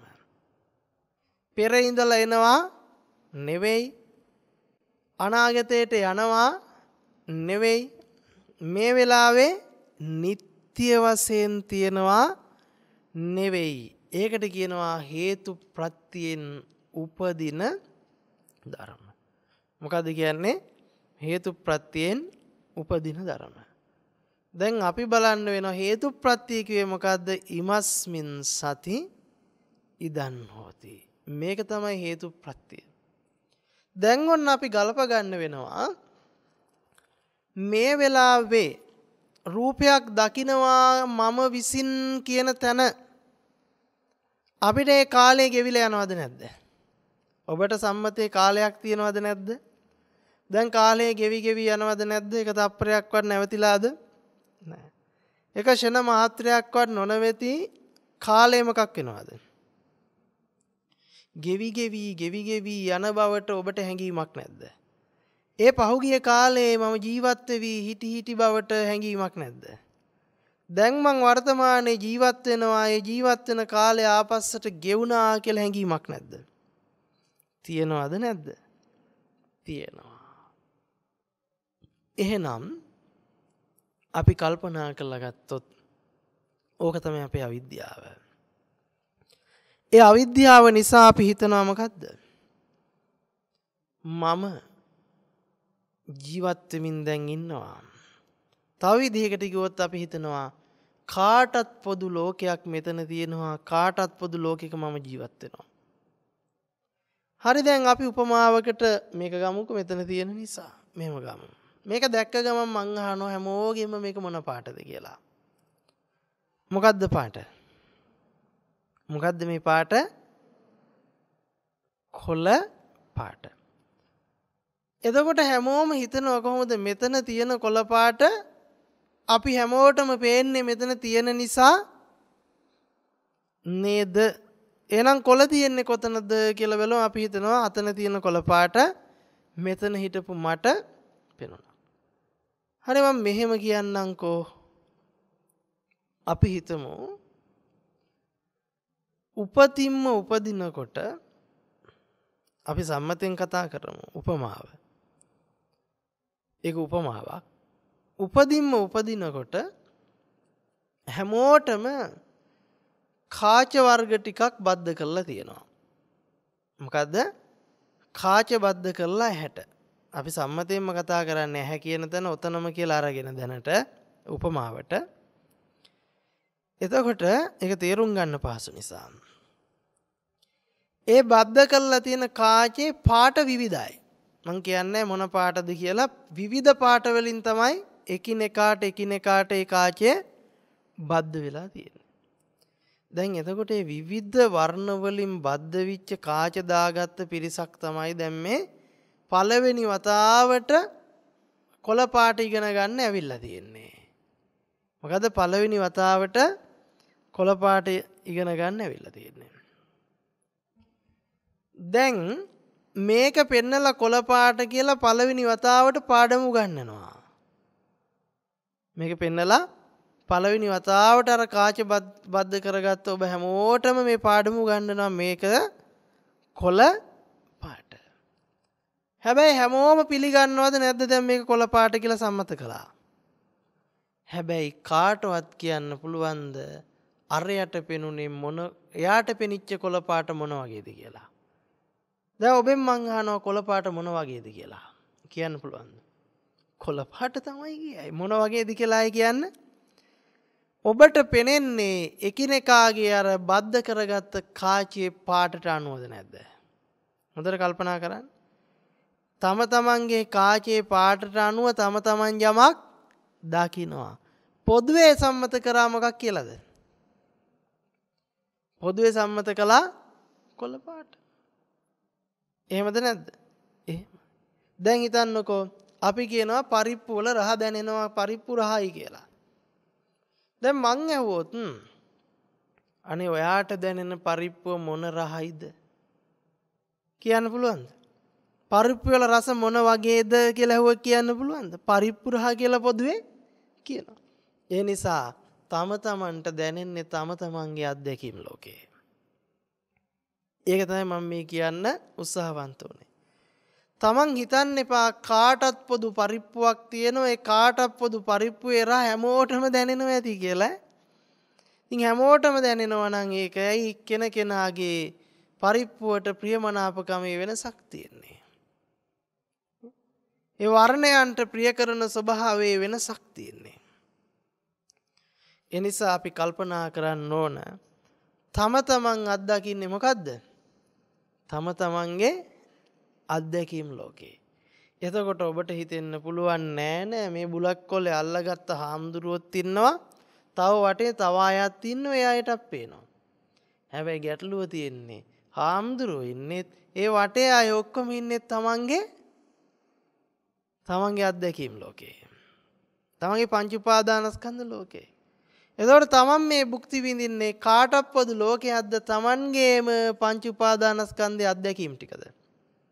තමන්ගේ අත්දැකීම් ටික. එහෙනම් අපි අපේ අත්දැකීම් ටිකට අනුව සුදු කහ නිල් රතු කියලා ભેදයක් වෙන් කරගෙන දැකගෙන අම්මා තාත්තා දුව පුතා ඉරහඳ තාරකා ගස්ගල් විදිහට අපි වෙන් කරගත්ත ලෝකික අත්දැකීමක් ලබනවා. හැබැයි ඒ ලෝකයේ අත්දැකීම තියෙන්නේ තම තමන්ගේ මට්ටමේ. කොහෙද තියෙන්නේ? තම තමන්ගේ මට්ටමේ තම තමන්ගේ පංච උපාදානස්කන්ධ ලෝකයේ අත්දැකීමයි මේ තම තමන් ලබන්නේ. තම තමන් භුක්ති විඳින්නේ.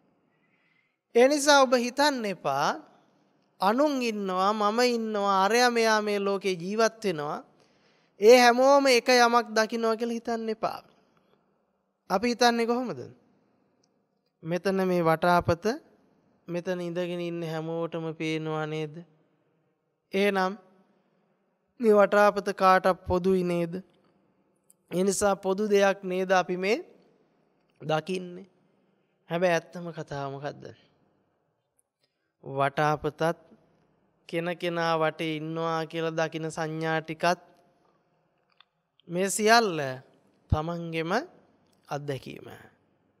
තමන්ගෙම ලෝකේ. එහෙනම් මේ සියල්ල අපි අත්දකින්නේ තම තමන්ගේ පංච උපාදානස්කන්ධ ලෝකයේ ඇතුලේ තමයි.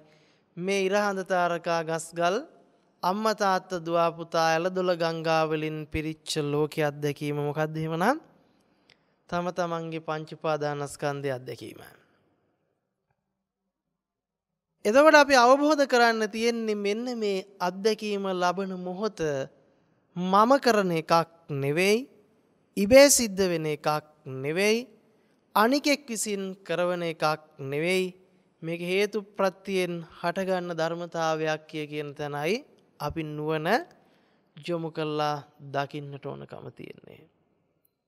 අපි අවබෝධ කරගන්නට උවමනාව තියෙන්නේ අන්නේ ටික. මේකට අපි නිතරම ගන්න උපමාවක් තමයි මොකද්ද අපි ගන්නෙ? අප්පුඩි හඬ. මේක තමයි සරලවම මේක පැහැදිලි කරන්න පුළුවන් උපමාව. දැන් මෙහෙම අපි හිතමු මෙහෙම අප්පුඩි හඬක් ඇහෙනවා. ඇහුණා. ඒ හඬ දකුණු අත ඇතුලේ තිබිලා ආවද කොහේ හරි? දකුණු අත ඇතුලේ තිබිලා කාට හරි පෙන්වන්න පුළුවන්ද දකුණු අතේ අර අහවල් තැන තිබිලායි ඔය හඬ ආවේ කියලා? බෑ නේද? බෑ. වම් අත ඇතුලේ තිබිලා ආවේ අර අහවල් තැනින් කියලා කියන්න බෑ. එතකොට ඒ හඬ ආවට ආපු තැනක් කියන්න බෑ. ඒ හඬ කෝ දැන්? කවුරු හරි කියයි ඇවිල්ලා ගියා කියලා. මොකද්ද කියන්නේ? ඇවිල්ලා ගියා. කොහෙටද ගියේ? දැන් හඬ ආවනේ. කොහෙටද ගියේ? දැන් ඔන්න ආයෙනවා. අල්ල ගන්න බලන්න කවුරු හරි. පුළුවන් ද අල්ල ගන්න? අල්ල ගන්න කාටවත්ම බෑ. පස්සේ දුවගෙන ගිහිල්ලා අනේ හඬ නවතින්න කියලා අල්ල ගන්න පුළුවන්ද? කොතන හරි ගිහිල්ලා නවතිනේ කියලා පස්සෙන් දුවලා ගිහිල්ලා අල්ල ගන්න පුළුවන්ද නැවතුණාට පස්සේ? බෑ. හරි පුදුමයි. ආපු තැන හරියට පෙන්වන්නත් බෑ අහවල් තැන ඉඳලා ආව කියලා. ගියපු තැන කාටවත් හරියට පෙන්වන්නත් බෑ අහවල් තැනට ගියා කියලා. ඇහුණා කියලා නම් කියයි. හැබැයි ඒකත් නිත්‍ය නැහැ. ඇයි නිත්‍ය නැහැ කියලා කියන්නේ? ඒක ස්ථිර නැහැ. තැනක් පෙන්වන්න බෑ. ඇහුනේ අතන මෙතන කියලා පෙන්වන්න රඳවන්න පුළුවන් කමක් තියනවද? පෙන්වන්න බෑ. අල්ලන්න බෑ. හැබැයි ඒ දැනනවා කියන මොහොත, ඇහුණා කියන වෙලාව හිතන්නක් කලින් නික්මිලාද නැද්ද? අපි ඒ ඇහුණා කියන එක පත් කරගෙන තියනවා මොකක් විදිහටද? දෙයක් විදිහට. යමක් විදිහට පත් කරගත්තා, මඤ්ඤණා කරගත්තා. මොකද්ද මඤ්ඤණා කරගත්තා කියලා? හිතාගත්තා. සද්දයක් ඇහුණා කියලා හිතාගත්තා විතරමද නැද්ද?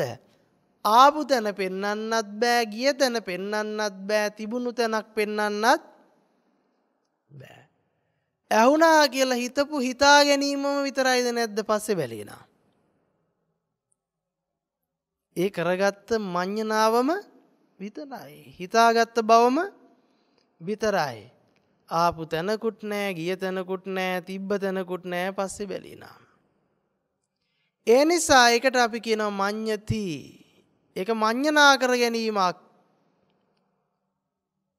අපි කල්පනා කරගන්න ඕන. හැබැයි මේ වින්දනයක් නෙනේ. වින්දාද නැද්ද ඒ සද්දේ? වින්දා, දැනගත්තා. වින්දනයට හේතුව මොකද්ද? පස්ස පච්චයා වේදනා. වින්දනය හටගන්නේ මොකෙන්ද? ස්පර්ශයෙන්. එහෙනම් ඔන්න දකුණු අත වම් අත ස්පර්ශ කරපු තැනයි මොකක් වුනේද? සද්දේ ආවේ. දැන් ඔබට මම මෙහෙම කියනවා. ඔබේ ජීවිතේ සියල්ල අමතක කරන්න. මේ වෙනකන් ඔබට ජීවිතයක් තිබුණා නම් මේ වෙලාව වෙනකන් ඔක්කොම දැන් මැකිලා යනවා කියලා හිතන්න. කිසිම දෙයක් ඔබට මතක නැහැ. ඔබ හිතන්නේ මේ වෙලාවේ ඇහෙන හඬ ඔබ කියලා. ඔබ හිතන්න මේ වෙලාවේ ඇහෙන හඬ ඔබමයි කියලා හිතන්න. ඒක තමයි ඔබ. කිසිවක් ඔබට මතක නැහැ කියලා හිතන්න. මං අහනවා දැන් ඔබ කොහේ ඉඳලා දාවේ? හඬ ඔබ කොහේ ඉඳලා දාවේ? කියන්නත් කලින් නික්මිලාද නැද? කියන්නවත් වෙලාවක් නැහැ. මොකක් වුණාද? ගිය තැනක් හොයන්න නැහැ. නේද? දැන් ඔන්න ඔබ එනවා. අහන්නවත් වෙලාවක් නැහැ. මොකක් වෙලාද? අහන්නවත් වෙලාවක් නැහැ. ඔබ නික්මිලා. මම දැන් හොයනවා ඔබ ඉන්න තැන. කවදාකවත් ඔබ ඉන්න තැන හොයාගන්න බෑ. ආපු තැන කොහෙන්ද කියලා හොයලා බැලුවොත් ආපු තැන හොයාගන්න බෑ. ආපු තැන කෙසේ වෙතත් තිබුණු තැන ඇවිල්ලා හිටපු තැන කොහෙද කියලා හොයලා බැලුවොත් හිටපු තැනක ලකුණක්වත් තියලා නැහැ. ඒ නිසා ඔබ හොඳට මතක තියාගන්න. ඔබ වර්තමානයේ මේ පේනවයි කියන තැන ඔබ යමක් බවට පත් කරගෙන දෙයක් බවට පත් කරගෙන මඤ්ඤණා කරගෙන තියෙනවා. මොකද දැන් මේ මොහොත කියලා හිතන්න. මේ මොහොත අතීතේ ඉඳලා දෙන්නේ නැහැ. මේ මොහොත අනාගතයට යනවද? ඒත් නැහැ. එහෙනම් මේ මොහොත අතීතෙන් ආවේ නැහැ. මේ මොහොත අනාගතයට යන්නෙත් නැහැ. මේ මොහොත වර්තමානයේ නිත්‍ය වශයෙන් පවතින්නෙත් නැහැ. එහෙනම් ඔන්න උපමාව මං කව ඔබට මොකක් වෙන්න කියලාද? හඬ වෙන්න. එතකොට මෙහෙම හඬ ගත්තම දැන් මං ඇහුවා ඔබ කොහේ ඉඳලා දාවේ? අහන්නත් කලින් මොකක් වුණාද? නික්මුණා. එහෙනම් ආපු තැනක ලකුණකුත් නැහැ. තිබුණු තැනක ලකුණකුත් නැහැ. ගිය තැනක ලකුණකුත් නැහැ. ඔබට ඔබව හම්බ වෙනවා නම් හම්බ වෙන්නේ ස්පර්ශය විච්ච මොහොතේද නැද්ද? පස්ස පච්චා වේදනා. හැබැයි ඔබට දකුණු අත වම් අත ගැන කතා කරන්න වෙනවා නම් වෙන්නේ කොයි වෙලාවෙමද නැද්ද? ඔබ මතු වෙන්නම ඕනද නැද්ද? ඔබ එළියට ආවේ නැත්නම් ඔබට කතාවක් තියේද? ඔබට ලෝකයක් තියේද? දැන් ඔබ සද්දේ හොඳට මතක තියාගන්න. ඔබ එළියට ආවේ නැත්නම් ඔබට අත්දැකීමක් ලබන්න පුළුවන්ද? දැන හඳුනා ගැනීමක් කරන්න පුළුවන්ද? බෑ. එහෙනම් ඔබට දකුණු අත වම් අත ගැන කතා කළ හැක්කේ මම දකුණු අත වම් අත ස්පර්ශ කරලා ආවේ කියලා කියන්න පුළුවන්කම තියෙන්නේ ඇහිච්ච වෙලාවේද නැද්ද? ඇහිච්ච වෙලාවේ. එහෙනම් ඒ ඇහිම මත පදනම් වෙලායි දකුණු අත වම් අත ගැන කතා කළේ. ඒ වගේම තමයි ඔබ පෙනීම මත පදනම් වෙලායි ඇහැ රූපය අත්දැකීම ලබන්නේ. ඇහිම මත පදනම් වෙලායි කන ශබ්දය අත්දැකීම ලබන්නේ. දැනීම මත පදනම් වෙලායි නාසය ගන්ධය අත්දැකීම ලබන්නේ. දිව රසය අත්දැකීම ලබන්නේ. කය පොට්ටබ්බේ අත්දැකීම ලබන්නේ. ඒ නිසා ඔබ හොඳට කල්පනා කරලා බලන්න. ඔබ මේ වෙලාවේ මම මේක ඔබට පැහැදිලි කරලා දෙන්න ඕන නිසා මම ඔබට කියනවා S2 පියාගන්න කියලා මොහොතකට. දැන් S2 පියාගත්තා. පියාගෙන ඉන්න අරින්න එපා කියනකම්. හැබැයි අහන්න දෙයට උත්තර දෙන්න. මං අහනවා මේක මොකද්ද? ඔබ කියයි ඇස් වහගත්ත නිසා පේන්නේ නැහැ. කලින් ඇස් අරගෙන ඉඳලා පෙනුණා දැන් වහගත්ත නිසා පේන්නේ නැහැ කියලා ඔබ කියනවා. හැබැයි මම ඔබට ඔහොම කියන ඇස් දෙක පියාගෙන ඉද්දි ඔබ හිතන්න ඔබේ සියලු මතකයන් මැකෙනවා. අතීතේ ඉඳලා මේ මොහොත දක්වා තිබුණු ඔක්කොම මැකෙනවා. කිසිම මතකයක් නැහැ. දැන් තමයි ඔබ ඉපදුනේ. ඔබ ඉපදුනේ ಜಾති අන්ධයෙක් විදිහට. මං කියනවා ඔබ ඉපදුනේ ඇස් පේන්නේ නැති අන්ධයෙක් විදිහට. දැන් ඔබට කවදාකවත් පෙනීමක් ඇති වෙයිද? කවුරු කොහොම කිව්වත් ඔබට දැන් ඇහැ තියෙයිද? ඔබට ඇහි අත්දැකීමක් ලැබෙන්නෙම නැද්ද? ලැබෙන්නෙම නැහැ. හැබැයි ලෝකයා දැන් ඔබ දිහා බලලා කියයි ඔබට ඇස් තියෙනවා අන්ධයි කියලා. ඒ ලෝකයාගේ පැත්තේ දෘෂ්ටියක්. හැබැයි තමන්ගේ පැත්තෙන් ගත්තොත් තමන්ට ඇහැ රූපය කවදාකවත් මොකක් වෙලාද? හටගෙනම නෑ නේද? ඇහැ රූපය හටගෙනම නෑ. දැන් ඇස්සරින්න. දැන් ඔබට ඇහැ රූපය අත්දැකීම ලැබුණද නැද්ද? ඒ ඇහැ රූපය අත්දැකීම ලැබුණේ පෙනිච්ච නිසාද නැද්ද? එහෙනම් මේ ඇති කල්හි මේ වේ. පෙනීම ඇති කල්හිම ඇහැ රූපයේ අත්දැකීම ලබනවා. එහෙම නැතුව ඇහැ තිබිලා රූපේ තිබිලා මම ඉඳලා තිබුණු රූපේ මම දකිනවා නෙවෙයි ඇත්තම කතාව. වර්තමාන මොහොත දිහා බැලුවොත් පෙනීම ඇති කල්හිම ඇහැ රූපේ අත්දැකීම ලබනවා.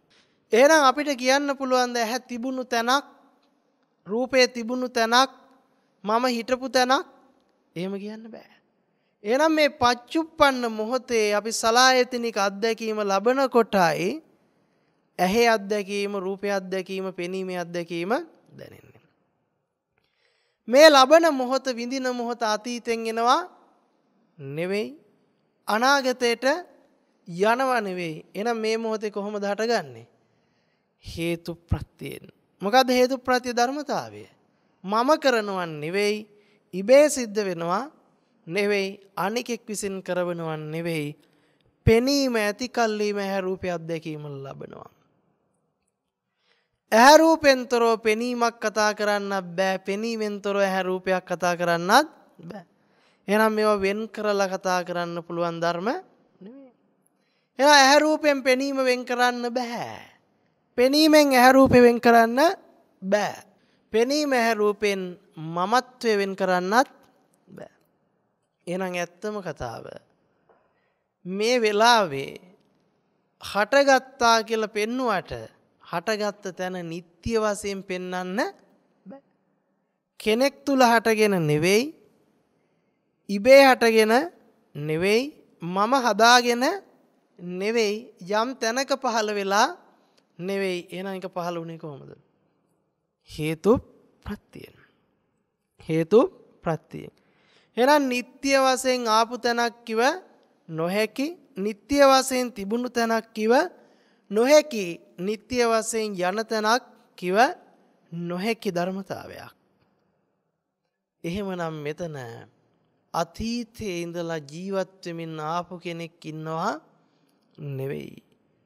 වර්තමානයේ ජීවත් වෙමින් ඉන්න කෙනෙක් ඉන්නවා නෙවෙයි.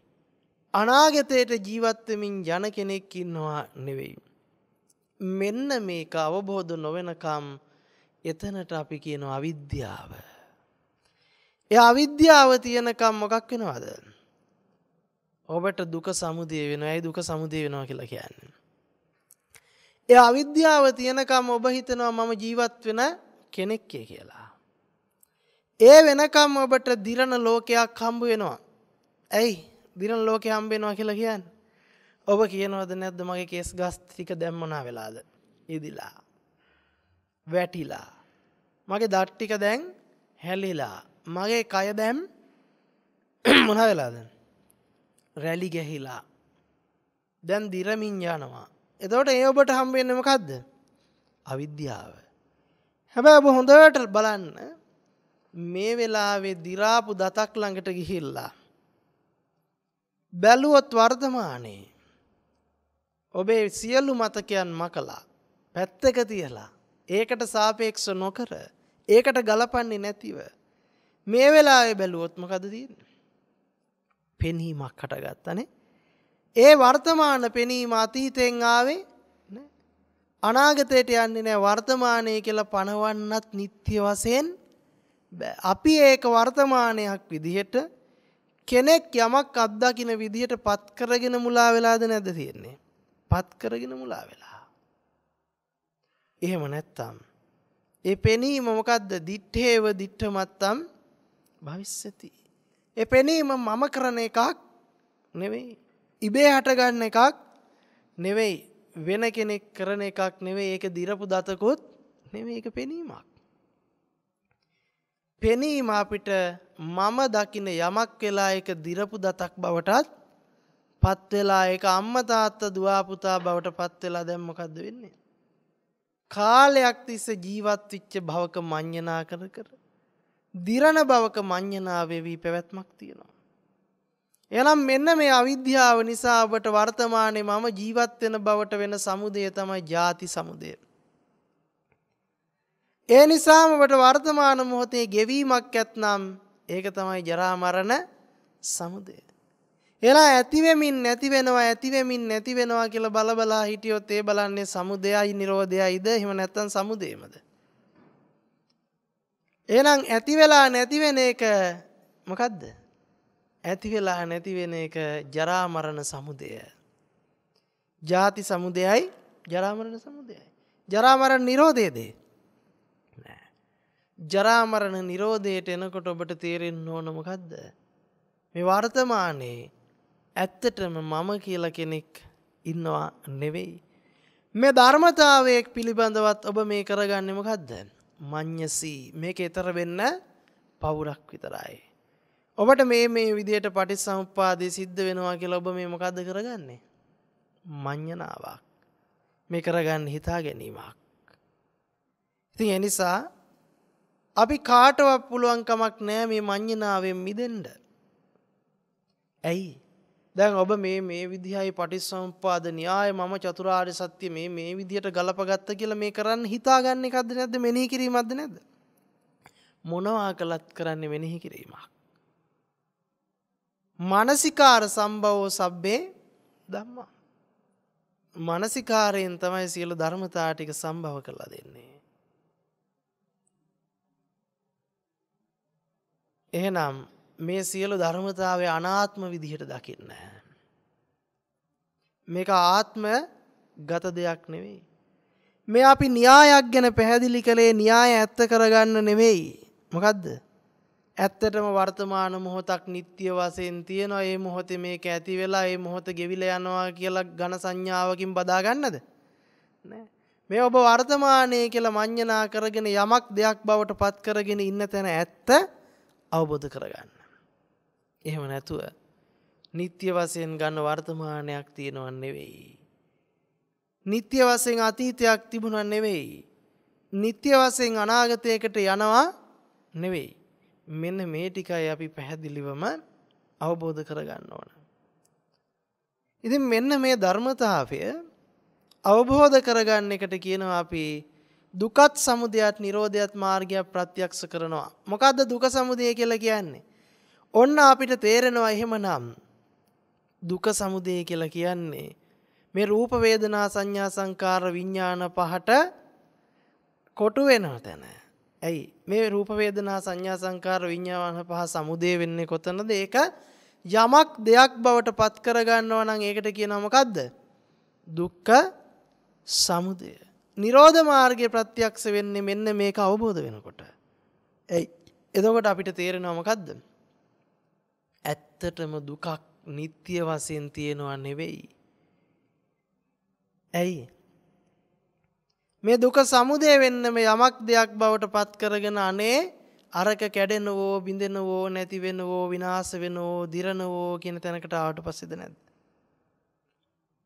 අන්න එතනට ආව. එහෙනම් සමුදය දකින්නකොට නිරෝධය මොකක් වෙනවද? ප්‍රත්‍යක්ෂ වෙනවා. මේක 4 වතාවක අවබෝධ කරන එකක් නෙවෙයි. දුක සමුදය අවබෝධ වෙනකොට එතන නිරෝධ මාර්ගයයි ඒ පෑදෙන්නේ. එතකොට අපිට ජරා මරණයෙන් මිදෙන මගක් නෙවෙයිද පේන්නේ. එතකොට මේ ජරා මරණය කියලා කිව්වේ අනේ මම් මැරිලා වලපල්ලට යන එක නවත්තන එක නෙවෙයි මේ පටිච්චසමුප්පාදේ කියන්නේ. මම මැරෙනවා කියන තැනම තියෙන මඤ්ඤණාව දුරු කරන එක.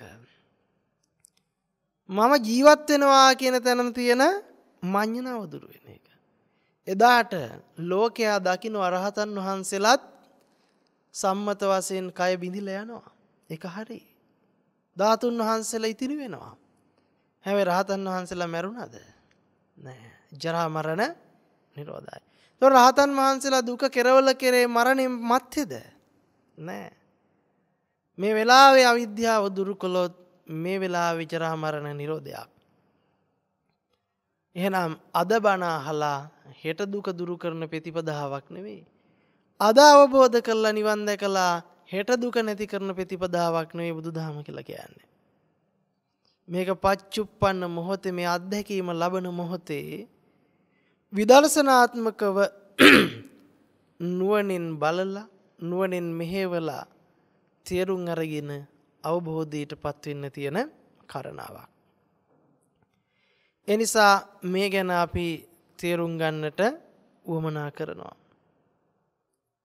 ඉතින් අද දවසේ අපි මේ ධර්ම සාකච්ඡාව මේ විදිහට සිද්ධ කළේ හැම දිනාටම හිතසුව පිණිස චතුරාර්ය සත්‍ය ධර්මයන් අවබෝධ කර ගැනීම පිණිස ධර්මයේ අපිට තියෙන ගැඹුරු කොටසක්ම තමයි ඇත්තටම මේ චතුරාර්ය සත්‍ය අවබෝධය.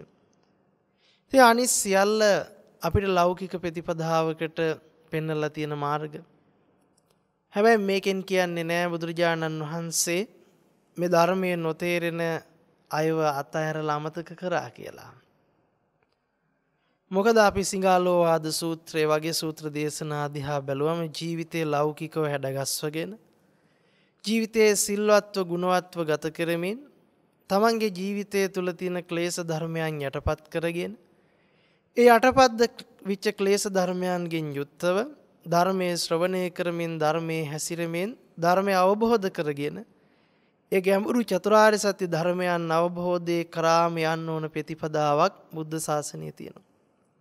බුදුරජාණන් වහන්සේ කියන්නේ මහා කරුණා ගුණයෙන් යුක්ත උත්තමයාණන් වහන්සේ නමක්.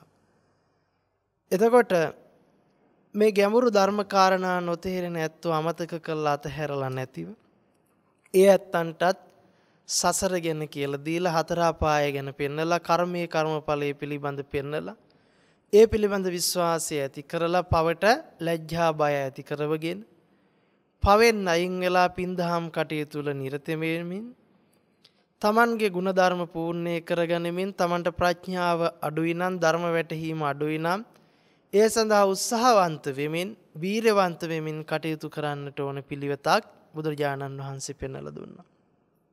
අභිවාදන සීලිස්ස නිච්ඡං වද්ධාපචායිනෝ චත්තාරෝ ධම්මා වඩ්ඩಂತಿ ආයුවන්නෝ සුඛම් බලං ආයුරාෝග්‍ය සම්පatti සග්ග සම්පatti මේ වෙච අතෝ නිබ්බාන සම්පatti ඉමිනාතේ සමිජ්ජතු.